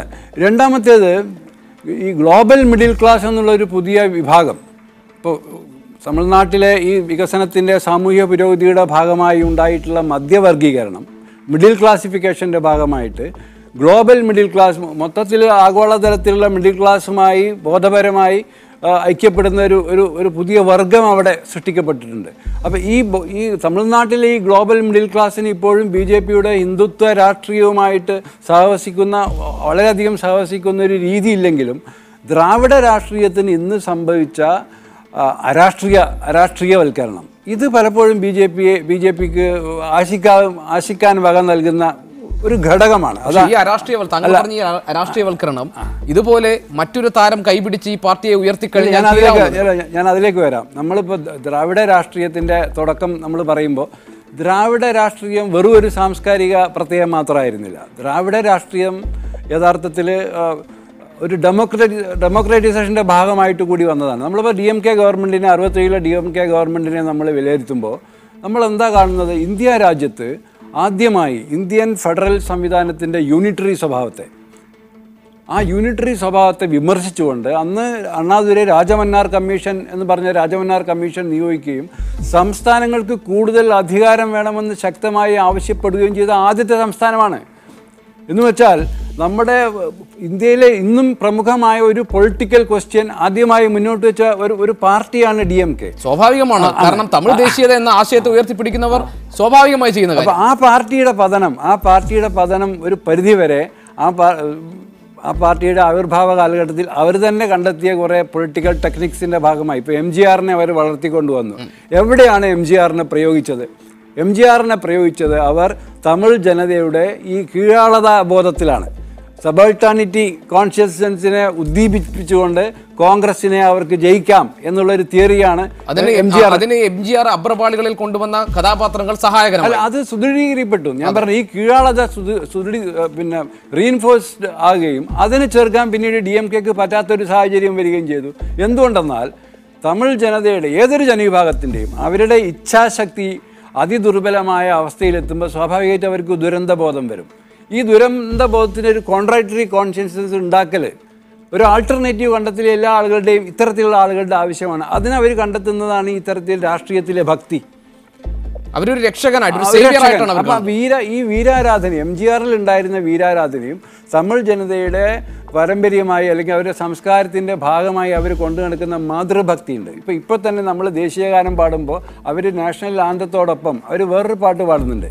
ആ പാട്ട് തായ്വാഴ്ത്ത് പാട്ടുന്നതാണ്. അവരുടെ മാതൃഭക്തി ഗാനമാണ്. അത് കവിമണി വിനായകം രചിച്ച ഒരു പാട്ടാണ്. ഞാൻ തമിഴ്നാട്ടിലെ എല്ലാ പ്രോഗ്രാമിലും അത് കണ്ടിട്ടുണ്ട്. ഇത് തമിഴ്നാട്ടിൽ മാത്രമേ ഉള്ളത്. ഞാൻ പറയുന്നത് ഇത് രണ്ടും കൂടി ചേർന്ന ഈ വീരാരാധനയുടെ ഭക്തിയും ഈ തായ് ഭക്തിയും രണ്ടും കൂടി ചേർന്ന ഒരു എംബോഡിമെൻ്റ് ആണ് അവർ യഥാർത്ഥത്തിൽ ജയലളിതയിൽ അവർ നിക്ഷേപിച്ചത്, അല്ലെങ്കിൽ ജയലളിതയിൽ അവർ കണ്ടത്.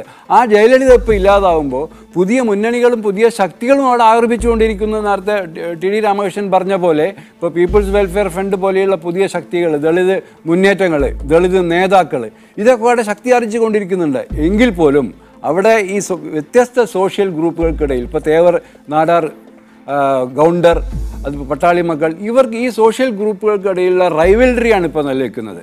ഈ റൈവൽറിക്ക് പകരം ഇവരെ ഐക്യപ്പെടുത്താൻ പറ്റിയ ഒരു പൊളിറ്റിക്കൽ ഫോർമുല, അതിന് പറ്റിയ ഒരു പൊളിറ്റിക്കൽ ലീഡർഷിപ്പ് ഇതുവരെ അവിടെ ആവിർഭവിച്ചിട്ടില്ല. ഇതാണിപ്പോൾ അവർ നേരിടുന്ന ഏറ്റവും വലിയ പ്രതിസന്ധി. ഈ പ്രതിസന്ധിയെ മുന്നിൽ കണ്ടുകൊണ്ടാണ് BJP പറയുന്നത് ഞങ്ങൾക്ക് ഇപ്പോൾ ഇടിച്ചു കയറാനുള്ള ഒരു സാധ്യതയുണ്ട് എന്നൊക്കെ BJP അങ്ങനെ പ്രതീക്ഷിക്കുന്നുണ്ടാവാം.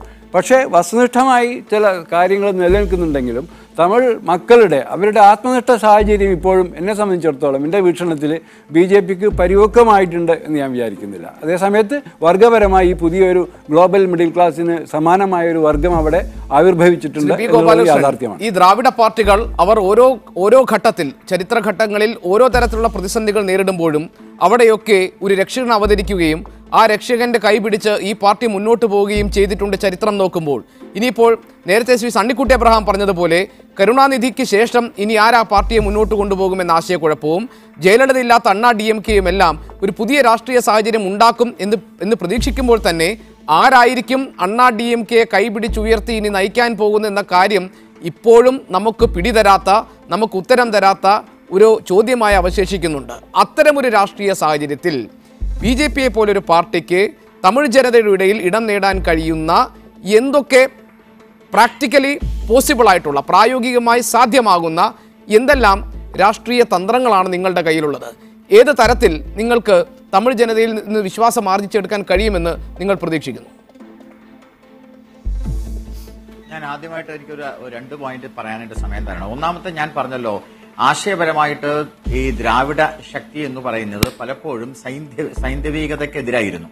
അപ്പോ ഇപ്പൊ നേരത്തെ 2-3 ആളുകൾ സംസാരിച്ചതുപോലെ വ്യത്യസ്ത ജാതി വിഭാഗങ്ങൾ തമിഴ്നാട്ടിൽ ശക്തമാണ്. ഈ വ്യത്യസ്ത ജാതി വിഭാഗങ്ങളെ കോർത്തിണക്കുന്ന ഒരു പ്രത്യേക ഘടകമാണ് സൈന്ധവികത, അതായത് ഭാരതീയ സംസ്കാരം. അപ്പോൾ സ്വാഭാവികമായും ആ സൈന്ധവികതയുമായി മുന്നോട്ട് പോകുന്ന, ആശയപരമായി മുന്നോട്ട് പോകുന്ന ഒരു പ്രസ്ഥാനം എന്ന നിലയിൽ ഇവരെ എല്ലാവരെയും കോർത്തിണക്കാൻ ഭാരതീയ ജനതാ പാർട്ടിക്ക് കഴിയും എന്നുള്ളതാണ് ഒന്നാമത്തെ കാര്യം. രണ്ടാമത്തെ കാര്യം, പനീർശെൽവത്തിനോ അല്ലെങ്കിൽ ശശികലയോ ഇവർ രണ്ടുപേരാവട്ടെ, ഇനിയും സ്റ്റാലിൻ തന്നെ ആവട്ടെ, അവർക്കൊരിക്കലും ജയലളിതയുടെയോ MGRന്റെയോ പോലെയുള്ള, ഈവൻ നമ്മുടെ കരുണാനിധിക്ക് തന്നെ അത്ര ഒരു വിൽ പവർ ഉണ്ട് അല്ലെങ്കിൽ ഒരു കൾട്ട് ഉണ്ട് എന്ന് ഞാൻ വിശ്വസിക്കുന്നില്ല. ഒരു കാര്യം നമ്മൾ മനസ്സിലാക്കണം, ജയലളിത എന്ന് പറയുന്നത് ജയലളിതയെ മാത്രമേ വിശ്വസിച്ചിട്ടുള്ളൂ. ജയലളിത ആരെന്തൊക്കെ പറഞ്ഞാലും ശരി, എവിടെ നിർത്തണമെന്നും ഏത് തലം വരെ കൊണ്ടുപോകണമെന്നും ചിന്തിച്ചിരുന്നു. പക്ഷെ പനീർശെൽവത്തിന് അത് കഴിയുമോ, ശശികലയ്ക്ക് അത് കഴിയുമോ എന്നുള്ളതിനെ കുറിച്ച് 2 പ്രാവശ്യം ആലോചിക്കണം. ശശികലയുടെ ഭർത്താവിന്റെ ഡൽഹി ബന്ധം ഞാൻ നിങ്ങളോട് പറയേണ്ട ആവശ്യമില്ല. അപ്പൊ സ്വാഭാവികമായിട്ടും ഇനി വരാൻ പോകുന്ന തമിഴ്നാടിന്റെ രാഷ്ട്രീയത്തിലെ ആശയപരമായ തലത്തിൽ അത് BJPക്ക് അനുകൂലമാണ്. അതുകൊണ്ടാണ് ഞാൻ നിങ്ങളോട് നേരത്തെ പറഞ്ഞത്, അത് അവിടെ സുബ്രഹ്മണ്യ ഭാരതിയും അതുപോലെ തന്നെ കട്ടബൊമ്മന്റെയും കാര്യം പറഞ്ഞ. അതേ സമയത്ത് പ്രാക്ടിക്കലായിട്ട് നേരത്തെ ചോദിച്ചു, പ്രാക്ടിക്കലായിട്ട് എപ്പോഴും ഒരു സമൂഹത്തിൽ രാഷ്ട്രീയമായിട്ട് മുന്നേറ്റം ഉണ്ടാവുന്നത് ഒന്ന് ആശയവും 2 വ്യക്തിയുമാണ്. ഇവിടെ ജയലളിതയോടുള്ള വീരാരാധന, അതുപോലെ തന്നെ MGRനോടുള്ള വീരാരാധന, കരുണാനിധിയോടുള്ള വീരാരാധന, അതവിടെ അവസാനിക്കുമ്പോൾ സ്വാഭാവികമായും അങ്ങനെ വീരാരാധനയോട് കൂടിയിട്ടുള്ള ഒരു പുതിയ ഒരു നക്ഷത്രം ഒന്നുകിൽ തമിഴ്നാട്ടിൽ ഉണ്ടാവേണ്ടി വരും. ഒരുപക്ഷെ രജനീകാന്തിന് അതിനുള്ള സാധ്യതയുണ്ട്. ഇല്ല എന്നുണ്ടെങ്കിൽ ഭാരതീയ ജനതാ പാർട്ടി ഉയർത്തിക്കൊണ്ടുവരുന്ന ആശയവും ഭാരതീയ ജനതാ പാർട്ടിയുടെ പ്രധാനമന്ത്രിയായ നരേന്ദ്രമോദി അടക്കമുള്ള വ്യക്തിത്വങ്ങളുടെ സ്വാധീനവും തമിഴ്നാട്ടിൽ വളരെ കൂടുതൽ സ്വാധീനിക്കാൻ ഇടയുണ്ട്. അങ്ങനെ വരുമ്പോൾ വ്യത്യസ്ത ജാതി വിഭാഗങ്ങളെ ഏകോപിപ്പിക്കുവാനും, അതേ സമയത്ത് DMK ആണെങ്കിലും ശരി, AIDMK ആണെങ്കിലും ശരി, അവർക്ക് നിലനിൽക്കണമെങ്കിൽ ഒരു കേന്ദ്ര ഗവൺമെന്റിന്റെയോ അല്ലെങ്കിൽ ദേശീയ പാർട്ടിയുടെയോ തീർച്ചയായും ഒരു സ്വാധീനം ആവശ്യമുണ്ട് എന്ന ഒരു നിരീക്ഷണം ഉണ്ടാവുകയും അതിന്റെ ഒരവസ്ഥ ഉണ്ടാവുകയും കോൺഗ്രസ് ദുർബലമായ ഇന്നത്തെ ഇന്ത്യയിൽ ഭാരതീയ ജനതാ പാർട്ടിയോടൊപ്പം ചേർന്നു പോകാൻ മാത്രമേ കഴിയുകയുള്ളൂ. ആ സാധ്യതകൾ ശ്രീ സണ്ണിക്കുട്ടി എബ്രഹാം, തമിഴ്നാട്ടിൽ വേരോട്ടമുള്ള വിവിധ ജാതി വിഭാഗങ്ങളെ ഹിന്ദു ഐഡന്റിറ്റിയിലേക്ക് കൊണ്ടുവരിക എന്ന ഒരു രാഷ്ട്രീയ ഉദ്ദേശം BJPക്ക് സ്വാഭാവികമായി ഉണ്ടാകും. അതാണ് അവർ കാണുന്ന രാഷ്ട്രീയ സാധ്യതയും. രണ്ടാമത് ശ്രീ ഗോപാലകൃഷ്ണൻ പറഞ്ഞ കാര്യം, കേന്ദ്രത്തിന്റെ സഹായവും പിന്തുണയും പരിരക്ഷയും ഒക്കെ അതിനെയൊക്കെ നിരാകരിച്ചുകൊണ്ട് ഒരു പാർട്ടിക്ക് നിലനിൽക്കുക എന്നത് പ്രയാസമായിരിക്കുമെന്ന്. ഈ കഴിഞ്ഞ കാലത്ത്, ജയലളിതയുടെ ഭരണകാലത്ത്, കഴിഞ്ഞ ചരിത്രത്തിൽ തന്നെ, ഈ പോയ കാലത്ത് തന്നെ ആവശ്യമായ സന്ദർഭങ്ങളിൽ ഒപ്പം നിൽക്കാനും ആവശ്യമല്ലാത്ത അല്ലെങ്കിൽ രാഷ്ട്രീയമായി സ്വന്തം നിലയ്ക്ക് തീരുമാനമെടുത്തുകൊണ്ട് അവരിൽ നിന്ന് വേർപെട്ട് നിൽക്കാനും, സ്വന്തമായി എടുത്ത തീരുമാനങ്ങൾ ശരിയാണെന്ന് പിന്നീട് തെരഞ്ഞെടുപ്പുകളിലൂടെ ജനങ്ങളെ ബോധ്യപ്പെടുത്താനും കഴിഞ്ഞ ഉത്തമമായ തീരുമാനങ്ങൾ എടുത്തുകൊണ്ട് ജനഹൃദയങ്ങളിൽ ഇടം നേടാൻ കഴിഞ്ഞ ഒരു ഭരണാധികാരിയുടെ വിയോഗത്തിലാണ് ഇപ്പോൾ തമിഴ്നാട് നിൽക്കുന്നത്. അങ്ങനെ എല്ലാം വഴങ്ങിക്കൊടുത്ത് അടിയാളനെ പോലെ കുനിഞ്ഞു നിൽക്കേണ്ട ഒരു സാഹചര്യം DMK പാർട്ടിക്ക് ഇനി വരാൻ പോവുകയാണോ? ഗോപാലകൃഷ്ണൻ പറഞ്ഞ BJPയുടെ സാധ്യതകൾ യാഥാർത്ഥ്യബോധത്തോടെ ഉള്ളതാണെന്ന് താങ്കൾ പറയുമോ? ഗോപി, നമുക്ക് ശ്രീ ഗോപാലകൃഷ്ണൻ BJPയുടെ നേതാവ് തമിഴ്നാട്ടിൽ ഇനി ഉരുത്തിരിഞ്ഞു വരാൻ പോകുന്ന രാഷ്ട്രീയ സാഹചര്യങ്ങൾ അവരുടെ പാർട്ടിക്ക് അനുകൂലമാണ് എന്ന് പറയുന്നതിൽ തെറ്റൊന്നുമില്ല. കാരണം ഞാൻ നേരത്തെ പറഞ്ഞതുപോലെ, ഞാൻ ആവർത്തിച്ചു പറയുന്നു, തമിഴ്നാട് രാഷ്ട്രീയത്തിൻ്റെ ഭാവിയെപ്പറ്റി നാം ചർച്ച ചെയ്യുമ്പോൾ DMKയെ മാത്രം മുൻനിർത്തിക്കൊണ്ടല്ല അത്തരത്തിലൊരു ചർച്ച ഉണ്ടാവേണ്ടത്. DMKയിലും അടുത്ത ദിവസങ്ങളിൽ വരാൻ പോകുന്ന, അതായത് 2 പാർട്ടികളാണ് ദ്രാവിഡ രാഷ്ട്രീയത്തെ പ്രതിനിധീകരിക്കുന്നത്. ആ 2 പാർട്ടികളിലും വരാൻ പോകുന്ന മാറ്റങ്ങളെ കാണേണ്ടിയിരിക്കുന്നു. രണ്ടാമത്തെ കാര്യം, നമ്മൾ ദ്രാവിഡ രാഷ്ട്രീയത്തെക്കുറിച്ച് പേർത്തും പറയുമ്പോൾ ഒന്ന് നാം മറക്കാതിരിക്കേണ്ട ഒരു കാര്യമുള്ളത്, ഈ DMKയിൽ നിന്ന് DMK ഉണ്ടാക്കിയത് രാമചന്ദ്രൻ MGR ആണ്. അതിനുശേഷം ആ പാർട്ടിയെ കൊണ്ടു നടന്നത്, അല്ലെങ്കിൽ പാർട്ടിയെ ഉയരങ്ങളിലേക്ക് എത്തിച്ചത്, വീണ്ടും ഉയരങ്ങളിലേക്ക് എത്തിച്ചത് ജയലളിത. രണ്ടുപേരും ഈ നാം പറയുന്ന ഈ സോക്കോൾഡ് ദ്രാവിഡ രാഷ്ട്രീയത്തിൻ്റെ നെഗേഷൻസ് ആയിരുന്നു എന്ന് പറഞ്ഞാൽ അതിൽ അത്ഭുതപ്പെട്ടിട്ട് കാര്യമില്ല. കേരളത്തിൽ നിന്ന് വന്ന നമുക്കറിയാം, താങ്കൾ നേരത്തെ പറഞ്ഞതുപോലെ പിന്നെ മുന്നോക്ക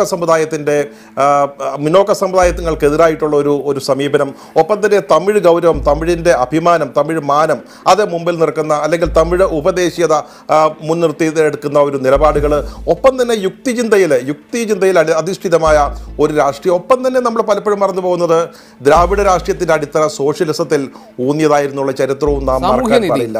പക്ഷേ എംജിആറിനെ നോക്കൂ,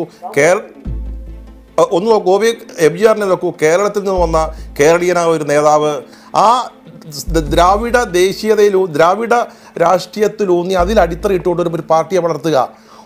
മൈസൂരിൽ ജനിച്ചു വളർന്ന അയ്യങ്കാർ സമുദായത്തിൽപ്പെട്ട ഒരു ബ്രാഹ്മണ സ്ത്രീ വീണ്ടും ഈ നാം പറഞ്ഞ ദ്രാവിഡ രാഷ്ട്രീയത്തിൽ അടിത്തറയിട്ടുകൊണ്ട് ഒരു പാർട്ടിയെ വളർത്തിക്കൊണ്ടുവന്നൊരു സാഹചര്യം നാം കാണേണ്ടതുണ്ട്. ഇപ്പോൾ നാം വീണ്ടും അണ്ണാ ഡി എം കെയിലേക്ക് വരികയാണെങ്കിൽ, അണ്ണാ ഡി എം കെ പ്രത്യേക തരത്തിലുള്ള, അതായത് നമുക്കറിയാം പലതരത്തിൽ BJP അല്ലെങ്കിൽ ഇടതുപക്ഷ പാർട്ടികളൊക്കെ അവരുടെ ആശയത്തിൽ അല്ലെങ്കിൽ കേഡർ സ്വഭാവത്തോടെ പ്രവർത്തിക്കുന്ന പാർട്ടികളിൽ നേതാക്കളെ അല്ലെങ്കിൽ പിന്തുടർച്ചയ്ക്ക് കണ്ടെത്തുക വലിയ പ്രയാസമുള്ള കാര്യമല്ല. അതേസമയം ഡൈനാസ്റ്റി റൂളുള്ള കോൺഗ്രസ് പോലെയുള്ള, SP പോലെയുള്ള അതുപോലെയൊക്കെയുള്ള പാർട്ടികൾ, RJD പോലെയുള്ള കാര്യങ്ങളിൽ അതൊരു കുടുംബവാഴ്ചയുടെ ഒരു സക്സഷൻ ലൈൻ അവിടെയുണ്ട്. പക്ഷെ ഇവിടെ എന്താണ്, അണ്ണാ ഡി എം കെ പോലെ ഒരു പാർട്ടി ഒരു വ്യക്തിയിലൂന്നി ഒരു വ്യക്തി കേന്ദ്രീകൃതമായിട്ട് പ്രവർത്തിക്കുന്ന, ആദ്യം MGR, പിന്നീട് ജയലളിത, നമുക്കറിയാം BSP മായാവതി, അല്ലെങ്കിൽ മമതാ ബാനർജി തൃണമൂൽ കോൺഗ്രസ്, ഈ വക പാർട്ടികളിൽ ആ കേന്ദ്രീകൃത നേതൃത്വം വിടവാങ്ങുന്ന ഒരു സാഹചര്യത്തിൽ ഒരു പുതിയ ഒരു നേതൃത്വം അതിനെ ഉയർത്തിക്കൊണ്ടുവരിക എന്ന് പറഞ്ഞത് അത്ര എളുപ്പമുള്ള ഒരു കാര്യമാണെന്ന് തോന്നിയത്. കാരണം ജയലളിത എന്താ ചെയ്തത്? ജയലളിത നേരത്തെ ഇവിടെ പറഞ്ഞല്ലോ, അമ്മഭാവം, അല്ലെ അമ്മയോടുള്ള ഭക്തി, അമ്മയോടുള്ള തമിഴിൻ്റെ ഭക്തി, അങ്ങനെ അമ്മ ബ്രാൻഡ് സൃഷ്ടിച്ചെടുക്കുകയാണ് ചെയ്തത്.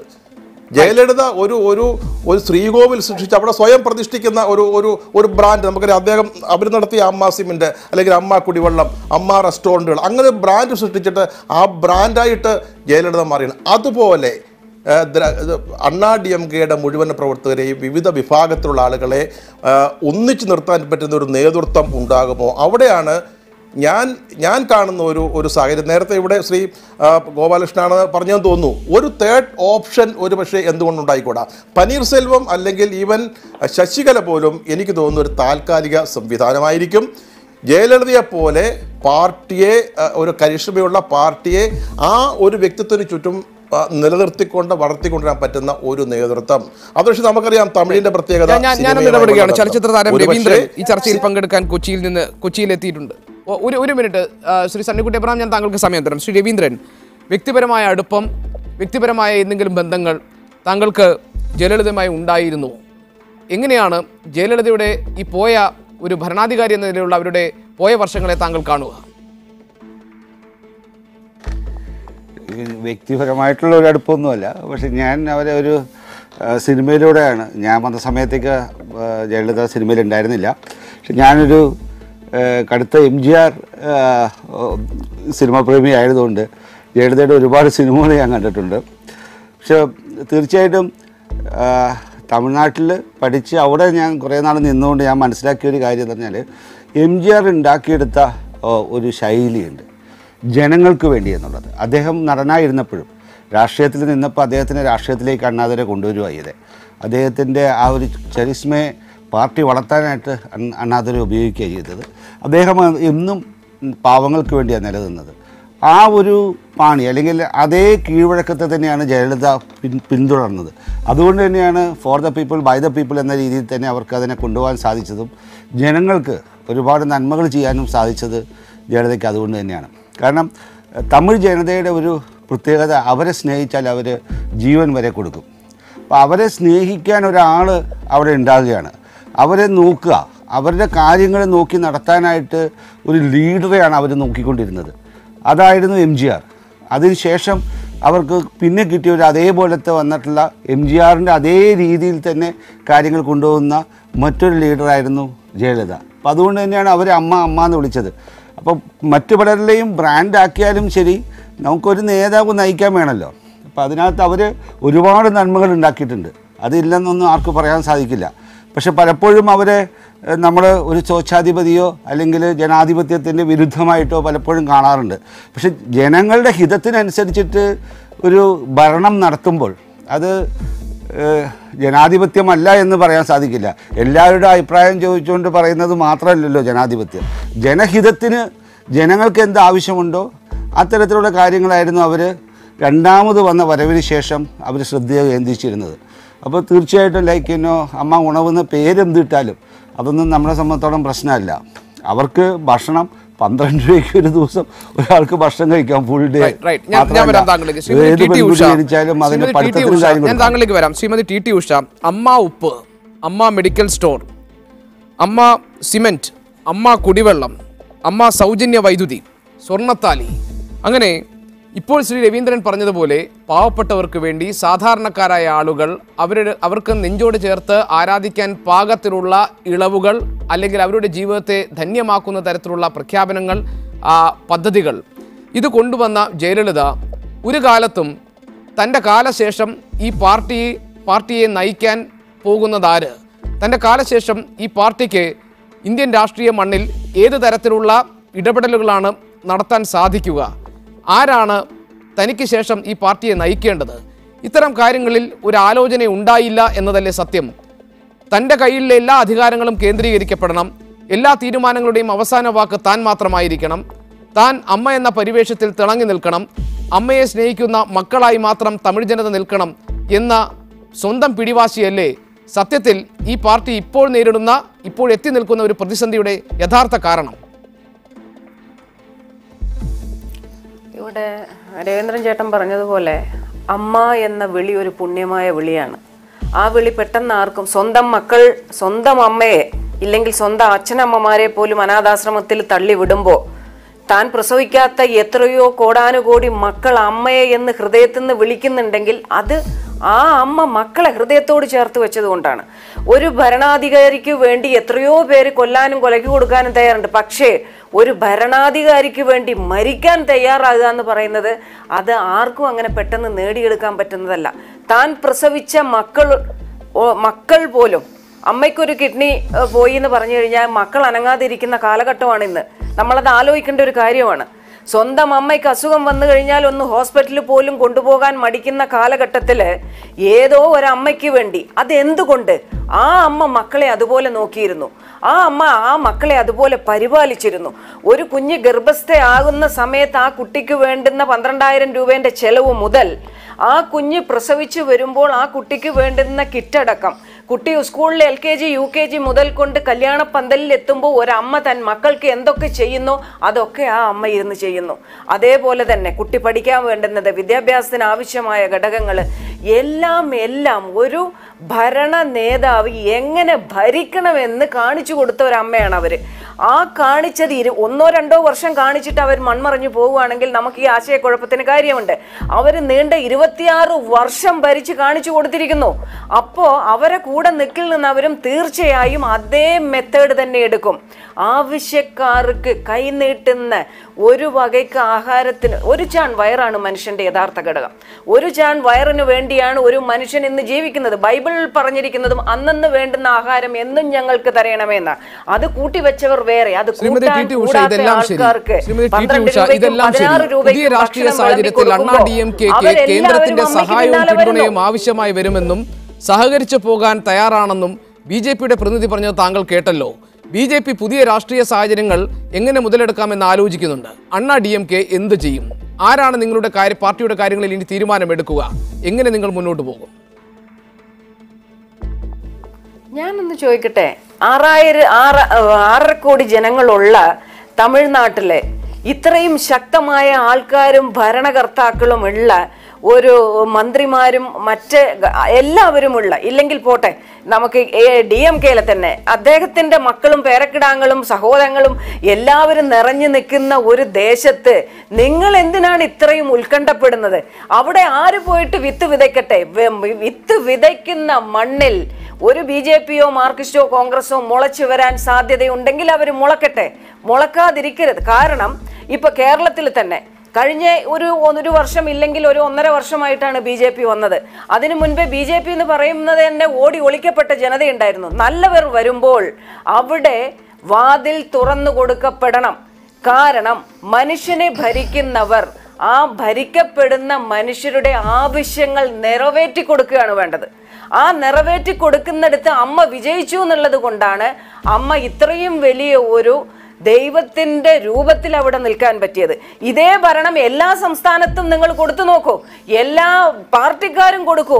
അമ്മ എന്നുള്ള പേരിന് പകരം അച്ഛൻ, പിതാവ്, പിതാമഹൻ എന്നുള്ള പേര് മാറ്റിയെടുക്കാൻ പറ്റും. എന്തുകൊണ്ട് ഗാന്ധിജിക്ക് പിതാമഹൻ എന്ന് വരുന്നത് പോലെ തന്നെയാണ് എല്ലാവരും നമ്മൾ ഭരിക്കുന്ന ആൾക്കാരെ അടിച്ചമർത്താതെ അവർക്ക് വേണ്ടുന്ന ആഹാരങ്ങളും വസ്ത്രങ്ങളും തുണികളും. അല്ല, ഇതിൽ മറുപടി പറയേണ്ട എന്താ ആവശ്യം? അല്ല, ഇതിൽ മറുപടി പറയേണ്ട, അവര് പറഞ്ഞത് വളരെ കൃത്യമല്ലേ? 1.5 വർഷമായിട്ട് ഭാരതീയ ജനതാ പാർട്ടി കേരളത്തിൽ വളരെ നല്ല രീതിയിൽ വരുന്നു. ഓൾ ഇന്ത്യ തലത്തിൽ തന്നെ നല്ല രീതിയിൽ വരട്ടെ, ഒരുമിച്ച് പോകുന്നതിൽ വിരോധമില്ല എന്നുള്ള ഒരു നല്ല പോസിറ്റീവായിട്ടുള്ള ഒരു ഭാഷയിലാണ് ആ അമ്മ സംസാരിച്ചത്. ഇത് തന്നെയാണ് ജയലളിത എന്ന് പറയുന്ന മഹത്വ വ്യക്തിത്വത്തിന്റെയും കാഴ്ചപ്പാട് BJPയോട് ഇത് തന്നെയാണ്. അവര് പറഞ്ഞത് തന്നെയാണ്. അത് തന്നെയാണ് ഭാവിയിൽ ഉണ്ടാവാൻ പോകുന്നതും. സ്വാഭാവികമായിട്ടും കേരള രാഷ്ട്രീയവും തമിഴ്നാടിന്റെ രാഷ്ട്രീയവും എല്ലാം. പിന്നെ ഞാൻ ഈ മറുപടിയല്ല, ഞാൻ വേറൊരു കാഴ്ചപ്പാടിൽ പറയാണ് ഗോപികൃഷ്ണൻ. ആരാധന എന്ന് പറയുന്നത് വലിയൊരു കാര്യമാണ്. ആ ആരാധനയാണ് ഇന്ത്യൻ ജനമനസ്സുകളുടെ ഏറ്റവും വലിയ പ്രത്യേകത. അത് ആശയത്തോടാവാം, വ്യക്തിയോടാവാം. ഇവിടെ 2001 ജയലളിത കേരളത്തിൽ വന്നപ്പോൾ കൊടി പിടിച്ചവരുടെ കൂട്ടത്തിൽ താങ്കളും ഉണ്ടായിരുന്നുവല്ലോ അല്ലേ ശ്രീ ഗോപാലകൃഷ്ണൻ? നാച്ചുറലി, തീർച്ചയായിട്ടും. ഞാനാണല്ലോ അവരെ ഗുരുവായൂരിൽ തടഞ്ഞത്. 2001 ജൂലൈ മാസം 2-ാം തീയതി കരിങ്കൊടി ഉയർത്തി തടഞ്ഞത് ഞാനാണ്. അതിലെനിക്ക് യാതൊരു വിരോധവുമില്ല. പക്ഷെ ഏറ്റവും രസകരമായ കാര്യം, അതിനുശേഷം ജയലളിത BJPയുമായിട്ടാണ് കൂട്ടുകൂടിയത്. അന്ന് DMK ആയിരുന്നു BJPയോടൊപ്പം. അന്ന് പ്രത്യേക അന്തരീക്ഷം ഉണ്ടായി. കേരളത്തിലെ AK ആന്റണി അവരോട് വരരുതെന്ന് പറഞ്ഞു. അവർ വന്നു, ഗുരുവായൂരിൽ നടക്കിരുത്തി. ഞാൻ തന്നെയാണ് ആ സമരം നയിച്ചത്. ഏറ്റവും പ്രായോഗിക ബുദ്ധിയുള്ള രാഷ്ട്രീയക്കാരി എന്ന് ജയലളിതയ്ക്ക് വിശേഷണം കിട്ടിയത് താങ്കൾ പറഞ്ഞതുപോലെ BJPയുമായി കൂട്ടുകൂടാതിരിക്കും, അന്നത്തെ രാഷ്ട്രീയ സാഹചര്യങ്ങൾ അവരുടെ അധികാരത്തിന്റെ ഭാഗമായി എടുക്കുന്ന നിലപാടുകൾ എന്നതാണ്. അതൊക്കെ ഇപ്പോൾ ജയലളിതയുടെ മരണശേഷം തമിഴ്നാട്ടിൽ നിങ്ങൾക്ക് വീണ്ടും പയറ്റാൻ കഴിയുന്നതാണെന്നൊക്കെ കരുതിയാൽ. അല്ല, ഞാൻ പറഞ്ഞത് എപ്പോഴും ഒരു കാര്യം മനസ്സിലാക്കണം. ജയലളിതയുടേതായ ഒരു സ്വത്വബോധം ഉണ്ടായിരുന്നു. ആ സ്വത്വബോധം ജയലളിത BJPയുടെ കൂടെ ആയപ്പോഴും ശരി, ഈവൻ MGRന്റെ കൂടെ ആയിരുന്നപ്പോ പോലും ജയലളിതയ്ക്ക് ഒരു സ്വത്വബോധം ഉണ്ടായിരുന്നു. ആ സ്വത്വബോധമാണ് അവരെ ആ MGRന്റെ മരണയാത്രയിൽ അവരെ ആ വണ്ടിയുടെ മുകളിലേക്ക് ഇരുത്തിയത്. അത് ജയലളിതയുടെ ഒരു സ്വത്വബോധമാണ്. ആ സ്വത്വബോധം ഒരിക്കലും അവര് തകർത്തിരുന്നില്ല, അല്ലെങ്കിൽ വിസ്മരിച്ചിരുന്നില്ല. ആ സ്വത്വബോധം AIDMK എന്ന് പറയുന്ന രാഷ്ട്രീയ പ്രസ്ഥാനത്തിലൂടെ വളർത്തിക്കൊണ്ടുവരാൻ കഴിഞ്ഞു. അതുകൊണ്ടാണ് ആരാധന അവർ നേടിയത്. ആ ആരാധനയാണ്. പക്ഷെ ഇന്ന് നേരിടുന്ന പ്രശ്നം അങ്ങനെ ഇപ്പൊ നേരത്തെ പറഞ്ഞ ആ അമ്മ പറഞ്ഞ പോലെ ആരാധനയാണ്. ആ ആരാധന അവർ ചെയ്ത പല നല്ല കാര്യങ്ങളും ഈ സമൂഹത്തിൽ തമിഴ്നാട്ടിലെ സ്ത്രീകളോട് ചെയ്ത, പാവങ്ങളോട് ചെയ്ത നല്ല കാര്യം കൊണ്ടാണ്, യാതൊരു സംശയവുമില്ല. പക്ഷേ ഇനി വരാൻ പോകുന്ന രാഷ്ട്രീയത്തിൽ സ്വാഭാവികമായും ഈ ആരാധന നിലനിൽക്കുമ്പോൾ തന്നെ വരാൻ പോകുന്ന AIDMKയുടെ നിലപാടുകൾ, അത് ശശികലയായാലും ശരി, പനീർശെൽവമായാലും ശരി, അങ്ങനെ ഒരു ആരാധന ഉണ്ടാക്കാൻ സാധിക്കില്ല. അങ്ങനെ വരുന്ന സമയത്ത് ഒരു ദേശീയ രാഷ്ട്രീയ പ്രസ്ഥാനവുമായി യോജിച്ചു പോകേണ്ടി വരും. എന്നാൽ അതിനെ ആശയപരമായി എതിർക്കാൻ കഴിയില്ല. കാരണം ആശയം ഇന്ന്, തമിഴ്നാടിന്റെ ആശയം ഇന്ന് സൈന്ധവീവൽക്കരിക്കപ്പെട്ടു. ഈ ചർച്ചയുടെ അടുത്ത ഘട്ടത്തിലേക്ക് കടക്കുകയാണ്. ജയലളിത ജനാധിപത്യത്തെ കീഴ്മേൽ മറച്ച സ്വേച്ഛാധിപതിയോ അതോ നന്മയുടെ തങ്കവിഗ്രഹമോ? ഇടവേളയ്ക്ക് ശേഷം. ജയലളിത സ്വേച്ഛാധിപതിയോ നന്മയുടെ തങ്കവിഗ്രഹമോ? ശ്രീ CK അബ്ദുൽ അസീസ്, സമീപകാല ഇന്ത്യൻ രാഷ്ട്രീയ ചരിത്രം പരിശോധിക്കുമ്പോൾ 3 സ്ത്രീ വിഗ്രഹങ്ങളാണ് ഉയർന്നു വന്നിട്ടുള്ളത്. അതിലൊന്ന് മമതാ ബാനർജി, മറ്റൊന്ന് മായാവതി, മൂന്നാമതൊരാൾ ജയലളിത. എല്ലാവരും തന്നെ ഒരർത്ഥത്തിൽ അല്ലെങ്കിൽ മറ്റൊരർത്ഥത്തിൽ കീഴാള രാഷ്ട്രീയവുമായി ബന്ധപ്പെട്ട് പ്രവർത്തിക്കുന്നവരാണ്. പക്ഷെ മായാവതിയിൽ നിന്നും മമതാ ബാനർജിയിൽ നിന്നും ജയലളിതയെ മാറ്റി നിർത്തുന്നത് മറ്റ് 2 പേരും ജനങ്ങളുടെ ഇടയിലിറങ്ങി അവരുടെ കൈ പിടിച്ച് രാഷ്ട്രീയ പ്രവർത്തനം നടത്തിയവരാണ്. അങ്ങനെ ഉണ്ടാക്കിയെടുത്ത പ്രതിച്ഛായയാണ്. ജയലളിത ജനസാമാന്യത്തിൽ നിന്ന് അകന്നു നിന്ന് സ്വന്തം മേധാശക്തി കൊണ്ട് പ്രതിച്ഛായ രൂപപ്പെടുത്തിയെടുത്ത ആളാണ്. ഇനി ജയലളിത ചെയ്തിട്ടുള്ള ജനോപകാരപ്രദമായ, ഇവിടെ എണ്ണി പറഞ്ഞ സേവന രംഗത്ത് നടത്തിയിട്ടുള്ള പ്രവർത്തനങ്ങൾ, അത് ഒരു വെൽഫെയർ ഓട്ടോക്രസി, സേവന മേഖലയിൽ നടത്തിയിട്ടുള്ള സ്വേച്ഛാധിപത്യ ഇടപെടൽ എന്ന നിലയിൽ പരാമർശിക്കപ്പെടുന്നുണ്ട്. എന്തായിരുന്നു ജയലളിതയെ സവിശേഷമാക്കി നിർത്തുന്നത്? എന്താണ് അവരുടെ വ്യക്തിപ്രഭാവത്തിൻ്റെ കാതൽ? എന്താണ് ഇനി അവരെ ഏത് നിലയ്ക്കാണ് അവർ ഓർമ്മിക്കപ്പെടാൻ പോകുന്നത്? ജയലളിതയല്ല ഏതൊരു നേതാവിനെ നമ്മൾ വിലയിരുത്തുമ്പോഴും ആ നേതാവ് ജീവിച്ച, അവർ പ്രവർത്തിച്ച അവരുടെ ജീവിത സാഹചര്യങ്ങൾ അല്ലെങ്കിൽ രാഷ്ട്രീയ പശ്ചാത്തലത്തിൽ നിന്ന് വിച്ഛേദിച്ചുകൊണ്ട് നമുക്ക് വിലയിരുത്താൻ പറ്റില്ല. അങ്ങനെ പറയുമ്പോൾ തമിഴ്നാട്ടിലെ ദ്രാവിഡ രാഷ്ട്രീയത്തിൻ്റെ പരിണാമ കാലഘട്ടത്തിൻ്റെ ഒരു പ്രത്യേക ഘട്ടത്തിലാണ് നമ്മൾ സെൽവി ജയലളിതയെ നമ്മൾ ഇരുത്തേണ്ടത്. അതാണ് ഞാൻ നേരത്തെ ആദ്യമേ സൂചിപ്പിച്ചതുപോലെ ദ്രാവിഡ രാഷ്ട്രീയത്തിൻ്റെ രാഷ്ട്രീയമായിട്ടുള്ള ബാങ്ക്രപ്സി, അതിൻ്റെ പാപ്പരത്ത ഒരു ഭാഗത്ത്, അതേസമയത്ത് ഭരണരംഗത്ത് അതിന് മികവില്ലാത്ത ഒരു സാഹചര്യം ഉണ്ടായി.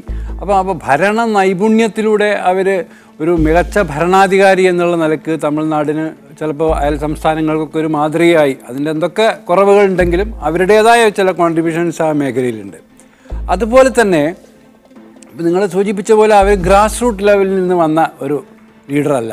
അതിൻ്റെ കാരണം എന്താ വെച്ചാൽ തമിഴ്നാട് രാഷ്ട്രീയവും സിനിമയും തമ്മിലുള്ള ഒരു അമാൽഗമേഷൻ, അതിൻ്റെ ഒരു വിളക്കിച്ചേർക്കൽ MGR തന്നെ നടത്തിയിട്ടുണ്ട്.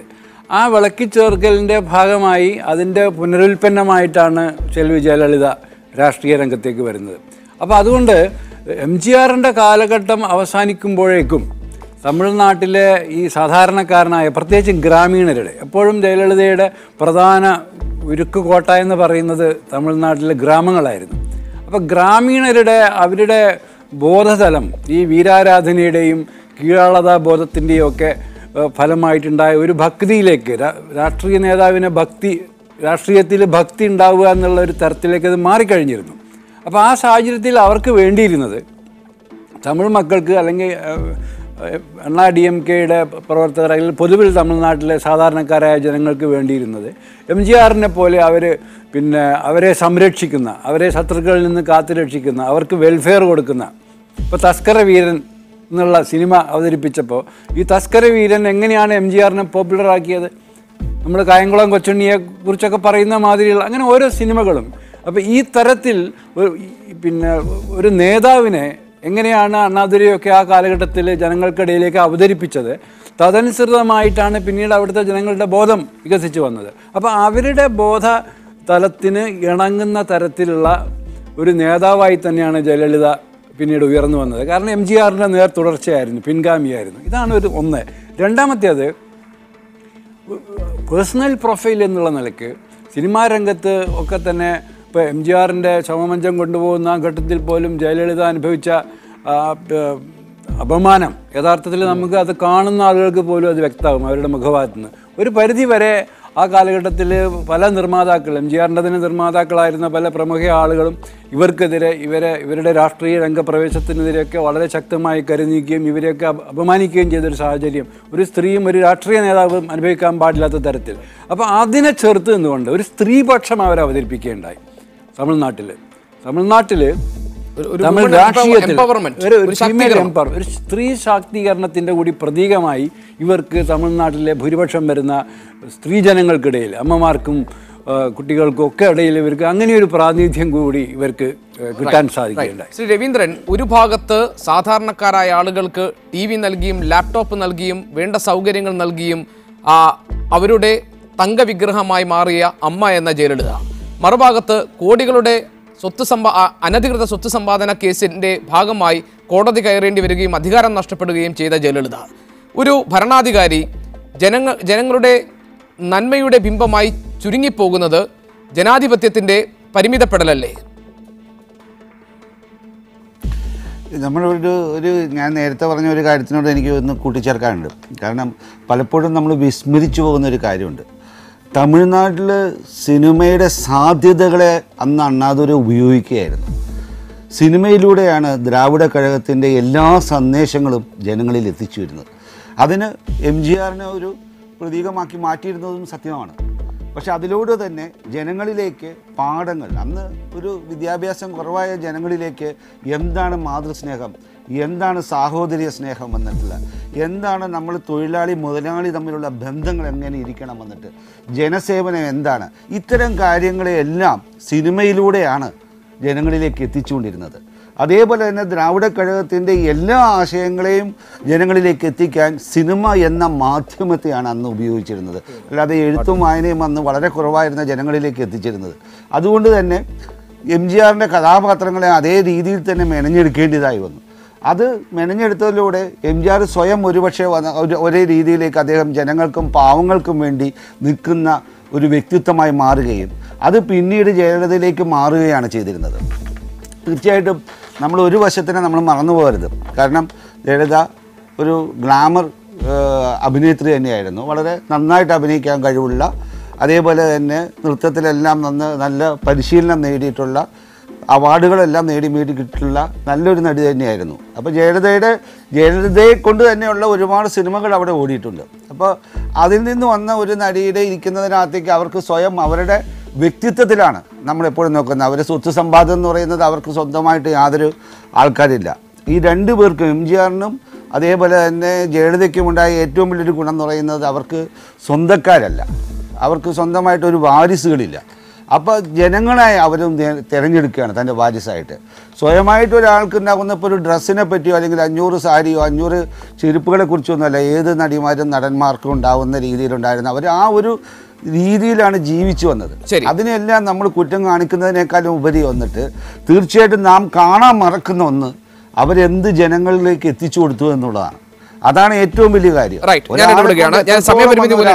സണ്ണിക്കുട്ടി അബ്രഹാം, സിമി ഗരേവാൾ ജയലളിതയുമായി നടത്തിയ ഒരു അഭിമുഖത്തിൽ രാഷ്ട്രീയക്കാരോട് മാധ്യമങ്ങൾ കാണിക്കുന്ന അപമര്യാദയെക്കുറിച്ച്, അവരെ ഡിമീൻ ചെയ്യുന്നതിനെക്കുറിച്ച്, അവരെ ഇല്ലായ്മ ചെയ്യാൻ വേണ്ടി ബോധപൂർവ്വം നടത്തുന്ന ശ്രമങ്ങളെക്കുറിച്ച് പരിഭവപ്പെടുന്നുണ്ട്.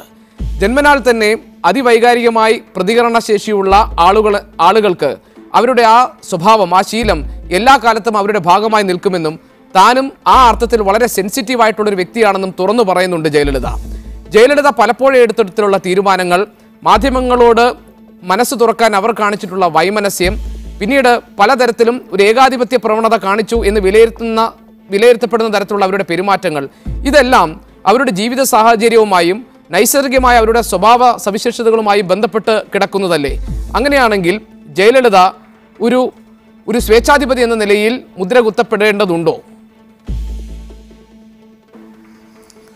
ഗോപി, നമുക്കറിയാം സിമി ഗ്രേവാളുമായിട്ടുള്ള ഈ അഭിമുഖം ജയലളിത വളരെ വലിയ തോതിൽ സ്വയം തുറന്നു കാണിക്കുന്ന ഒരു സ്വന്തം വ്യക്തിത്വത്തെ അനാച്ഛാദനം ചെയ്യുന്ന ഒരു അഭിമുഖം തന്നെയായിരുന്നു. അവരുടെ ആദ്യകാല ജീവിതത്തെക്കുറിച്ച്, അഭിനയ ജീവിതത്തെക്കുറിച്ച്, അഭിനയം ഇഷ്ടപ്പെടാതിരുന്ന കാലഘട്ടത്തെക്കുറിച്ച് വളരെ വ്യക്തമായിട്ട് പറയുന്നുണ്ട്. നമുക്ക് മാധ്യമങ്ങളിൽ നിന്ന് വേറിട്ട് നിന്ന അല്ലെങ്കിൽ അകന്നു നിന്ന ഒരു ജയലളിത മാത്രമല്ല, താങ്കൾ നേരത്തെ ഒരു ചോദ്യത്തിൻ്റെ ഭാഗമായിട്ടത് പറയുകയുണ്ടായി. നമുക്കറിയാം MGRും മറ്റും അണ്ണാദുരയും പെരിയോറും ഒക്കെ സൃഷ്ടിച്ചെടുത്ത ഒരു രാഷ്ട്രീയ ഭൂമികയിൽ നിന്ന് അതിൻ്റെ അനുഭവ പാഠങ്ങളൊക്കെ ഉൾക്കൊണ്ടുകൊണ്ട് വന്ന, ജനങ്ങളോടൊപ്പം നിന്ന, ഏഴൈത്തോഴനായി നിന്ന ഒരു ആളായിരുന്നു MGR എങ്കിൽ പിന്നീട് ആ പാർട്ടിയെ നയിച്ച ജയലളിത നമുക്കറിയാം ജനങ്ങളിൽ നിന്ന് പരമാവധി അകന്നു നിന്ന ഒരു വ്യക്തിയായിരുന്നു എന്ന് നമുക്ക് പറയേണ്ടി വരും. അതായിരുന്നു വാസ്തവം. പക്ഷേ എങ്കിൽ പോലും അവരെന്തുകൊണ്ട്, ഞാൻ നേരത്തെ പറഞ്ഞല്ലോ, അവരുടെ ജനോപകാരപ്രദമായ അവരുടെ പ്രവർത്തനങ്ങളെക്കുറിച്ചൊക്കെ പറയുമ്പോൾ നാം ആലോചിക്കേണ്ട ഒരു കാര്യം, അവർ വളരെ ബോധപൂർവം, നമുക്കറിയാം അവരെല്ലാ പ്രതികൂല സാഹചര്യങ്ങളെയും അനുകൂലമാക്കിയെടുക്കുന്നതിന് കഴിവുണ്ടായിരുന്നൊരു സ്ത്രീയാണ്. നേരത്തെ ഇവിടെ പലരും പറഞ്ഞതുപോലെ നിയമസഭയിൽ അപമാനിക്കപ്പെട്ട കാര്യം, അല്ലെങ്കിൽ MGRന്റെ ശവമഞ്ചത്തിൽ നിന്ന് പുറത്തേക്ക് തള്ളി ഇടപെടുന്ന ചില സംഭവങ്ങൾ, അങ്ങനെ പല അനുഭവങ്ങൾ, ജയിലിൽ പോകേണ്ടി വന്ന 2 അനുഭവങ്ങൾ, അങ്ങനെയൊക്കെ ഈ പ്രതികൂല സാഹചര്യങ്ങളെ ഒക്കെ അനുകൂലമാക്കിയെടുത്ത ഒരു ആൾ. ഒപ്പം തന്നെ അവരുടെ വ്യക്തിത്വം ഒരു സത്യവും മിഥ്യയും കലർന്ന ഒരു വ്യക്തി. അവരെങ്ങനെ അമ്മ ബ്രാൻഡ് ഉണ്ടാക്കിയെന്ന് പറയുന്നു. അമ്മ ബ്രാൻഡ് അവരെ പൊതുപ്പണം ഉപയോഗിച്ച്, ഖജനാവിലെ പണം ഉപയോഗിച്ച് അവരങ്ങനെ ഒരു ബ്രാൻഡ് ഉണ്ടാക്കിയെടുക്കുകയായിരുന്നു. പക്ഷേ അതിൻ്റെ ഗുണം ഇവിടെ നേരത്തെ പലരും പറഞ്ഞതുപോലെ സാമ്പത്തികമായും സാമൂഹികമായും ജനങ്ങളെ സ്പർശിക്കുന്നതായിട്ടത് മാറി. ജനങ്ങൾക്ക് ഗുണകരമായി ഭവിക്കുന്നത് അത് സ്ത്രീകളുടെ പ്രശ്നങ്ങൾ പറയുന്നു. ഈ അമ്മത്തൊട്ടിലല്ല, പിന്നെ തൊട്ടിൽ കുളന്തയെന്നോ മറ്റോ പറഞ്ഞ് അവരാദ്യം കൊണ്ടുവന്ന, അതായത് ഭ്രൂണാവസ്ഥയിൽ പെൺകുട്ടിയാണെന്ന് തിരിച്ചറിഞ്ഞാൽ അതിനെ കൊന്നുകളയുന്ന അല്ലെങ്കിൽ നശിപ്പിച്ച് കളയുന്ന ഒരു ശീലം, അവിടെ തൊട്ടിങ്ങോട്ട് സ്ത്രീകളുടെ കാര്യങ്ങളിൽ അവരൊക്കെ എടുത്ത ഒരു നിലപാടുകൾ, അങ്ങനെയൊക്കെയാണ് അവർ സ്വയം ഒരു കൾട്ടായി മാറുന്നു, ഒരു വിഗ്രഹമായി അവർ സ്വയം സൃഷ്ടിക്കുന്നു അവരുടെ അതിമനോഹരമായ രാഷ്ട്രീയ തന്ത്രം. പക്ഷേ അവരുടെ ജനാധിപത്യ രീതികളെ കുറിച്ച് പറയുമ്പോൾ അവരുടെ ജനാധിപത്യ രീതികളെക്കുറിച്ച് പറയുമ്പോൾ നാം പലപ്പോഴും സംശയിക്കേണ്ടിയിരിക്കുന്നു. സ്വന്തം സഹമന്ത്രിമാരെ ഒപ്പം ഇരുത്താൻ പോലും തയ്യാറാവാത്ത നമ്മൾ പനീർസെൽവം പലവട്ടം ഇരുന്നല്ലോ, ഒരു നിർണായകമായ ഒരു ഫയലിൽ ഒപ്പുവയ്ക്കാൻ പോലും അദ്ദേഹത്തിന് സാധിച്ചു. അതായിരുന്നു അവരുടെ ജനാധിപത്യ ബോധമെന്ന് ഈ വിയോഗത്തിന്റെ സമയത്ത് പോലും നമുക്ക് ദുഃഖത്തോട് ശ്രീ ബി ഗോപാലകൃഷ്ണൻ, ശ്രീമതി ടി ഉഷ, 3 മിനിറ്റാണ് എൻ്റെ കയ്യിലുള്ളത്. ശ്രീ ബി ഗോപാലകൃഷ്ണൻ, 1 മിനിറ്റ് കൊണ്ട് താങ്കൾ മറുപടി പറയണം ദയവായി, സമയപരിമിതി ഉള്ളതുകൊണ്ടാണ്. എന്താണ് ജയലളിത അവശേഷിപ്പിക്കുന്നത്? ജയലളിത അവശേഷിപ്പിക്കുന്നത് യാതൊരു സംശയവുമില്ല, ഒരു പുത്തൻ ദേശീയ രാഷ്ട്രീയത്തിലേക്ക് തമിഴകത്തെ കൊണ്ടുപോകുവാൻ ഇട നൽകുന്ന രീതിയിലുള്ള ഒരു സാഹചര്യം ഉണ്ടാക്കിക്കൊണ്ട് തന്നെയാണ് ജയലളിത വിട പറഞ്ഞിട്ടുള്ളത്. എന്നു മാത്രമല്ല, എന്നും തമിഴ്നാട്ടിലെ ജനങ്ങൾക്ക് ഓർമ്മിക്കുവാനും നാളെ വരുന്ന തമിഴ്നാട്ടിലെ മുഖ്യമന്ത്രിമാർ ജനങ്ങളോട് എങ്ങനെ ആയിരിക്കണം അവരുടെ ആഭിമുഖ്യം, അവരേത് തരത്തിലായിരിക്കണം ജനങ്ങളോട് കാര്യങ്ങൾ ചെയ്യേണ്ടത് എന്നുള്ളതിനെ കുറിച്ചിട്ടുള്ള ഒരു അടയാളവും അവർ രേഖപ്പെടുത്തിയിട്ടുണ്ട്. ഒരു കാര്യം കൂടി 1 സെക്കൻഡിൽ പറഞ്ഞ് ഞാൻ തീർക്കാം. ജയലളിതയ്ക്ക് 2 മുഖമുണ്ട്. ആദ്യത്തെ മുഖം ഒരുപക്ഷെ അപക്വതയുടേതായിരുന്നുവെങ്കിൽ രണ്ടാമത്തെ മുഖം പക്വതയുടേതാണ്. ആ പക്വതയുടെ മുഖത്തോടു കൂടിയിട്ടാണ് അവര് വിട പറഞ്ഞിരിക്കുന്നത് എന്നുള്ളതിൽ യാതൊരു സംശയവുമില്ല. ശ്രീമതി ടി ഉഷ, ജയലളിതയെ കുറിച്ച് താങ്കൾക്ക് പറയാനുള്ളത്, അവിടെ നമുക്ക് ഈ ചർച്ച അവസാനിപ്പിക്കാം. അമ്മ ലോകം അവസാനിക്കുന്ന കാലത്തോളം നമ്മുടെ വീരശൂര പരാക്രമികൾ താൻസി റാണി എന്നൊക്കെ പറയുന്നത് പോലെ തങ്കലിപിയിൽ തന്നെ ജയലളിതാമ്മ എന്നുള്ള പേര് കൊത്തിവെക്കപ്പെട്ട് കഴിഞ്ഞതാണ്. ഇനി അതിനൊരു മാറ്റം ഉണ്ടാവില്ല. അതേപോലെ വരുന്ന മിനിസ്റ്റേഴ്സ് ഇല്ലെങ്കിൽ മുഖ്യമന്ത്രിമാർ താൻ എങ്ങനെ ഭരിക്കണമെന്ന് ചൂണ്ടിക്കാണിച്ചു കൊടുത്തിട്ടാണ് അമ്മ ഇവിടുന്ന് പോയി മറിഞ്ഞിരിക്കുന്നത്. കാരണം ഭരണകർത്താക്കൾ എപ്പോഴും ജനങ്ങൾക്ക് വേണ്ടിയാണ് ഭരിക്കേണ്ടത്, അല്ലാതെ സ്വന്തം കുടുംബത്തിനും സ്വന്തം ഇച്ഛകൾക്കുമല്ല. ഞാൻ ഭരിക്കുന്നത് ആരെയാണോ ആ ഭരിക്കപ്പെടുന്ന മക്കളുടെ സന്തോഷവും സമാധാനവും ഒരു ചാൺ വയറും കണ്ണും നിറയണമെന്നുള്ള ചിന്തയോടുകൂടെ വേണം രാജ്യം ഭരിക്കാൻ എന്ന് ചൂണ്ടിക്കാണിച്ചിട്ടാണ് അമ്മ ഇവിടുന്ന് വിട പറഞ്ഞത്. എനിക്കും അത് തന്നെയാണ് അപേക്ഷിക്കാനുള്ളത്. ഞങ്ങളുടെ ഈ ദേശത്തുള്ള ഇന്ത്യ രാജ്യത്തുള്ള എല്ലാ മുഖ്യമന്ത്രിമാരും അമ്മയുടെ അത്രയൊന്നും ചെയ്തില്ലെങ്കിലും പകുതിയെങ്കിലും ജനങ്ങൾക്ക് വേണ്ടിയാണ് ഭരിക്കേണ്ടതെന്നും അത് ജനാധിപത്യ മൂല്യങ്ങൾ സംരക്ഷിച്ചുകൊണ്ടായിരിക്കണമെന്നുമുള്ള പുതു രാഷ്ട്രീയ പാഠമാകട്ടെ ജയലളിതയുടെ വിയോഗത്തിന് ശേഷം ഇനി ഉയർന്നു വരിക എന്ന് നമുക്ക് പ്രതീക്ഷിക്കാം. വളരെയധികം നന്ദി Shrimati T Usha, Shri B Gopalakrishnan, Shri Sunnykutty Abraham, Shri CK Abdul Azeez, Shri Raveendran, Shri NK Premachandran MP, Shri TD Ramakrishnan ഈ ചർച്ചയിൽ പങ്കെടുത്തതിന്. ഈ സ്പെഷ്യൽ എഡിഷൻ പൂർണ്ണമാകുന്നു. കൂടുതൽ വാർത്തകൾക്കും ദൃശ്യങ്ങൾക്കും mediaontv.in എന്ന ഞങ്ങളുടെ വെബ്സൈറ്റ് സന്ദർശിക്കാം. ഇനി രാഷ്ട്രീയ ആക്ഷേപഹാസ്യ പരിപാടി പൊളിമിക്സുമായി PT നാസറത്തും കാണും. Good bye, good night.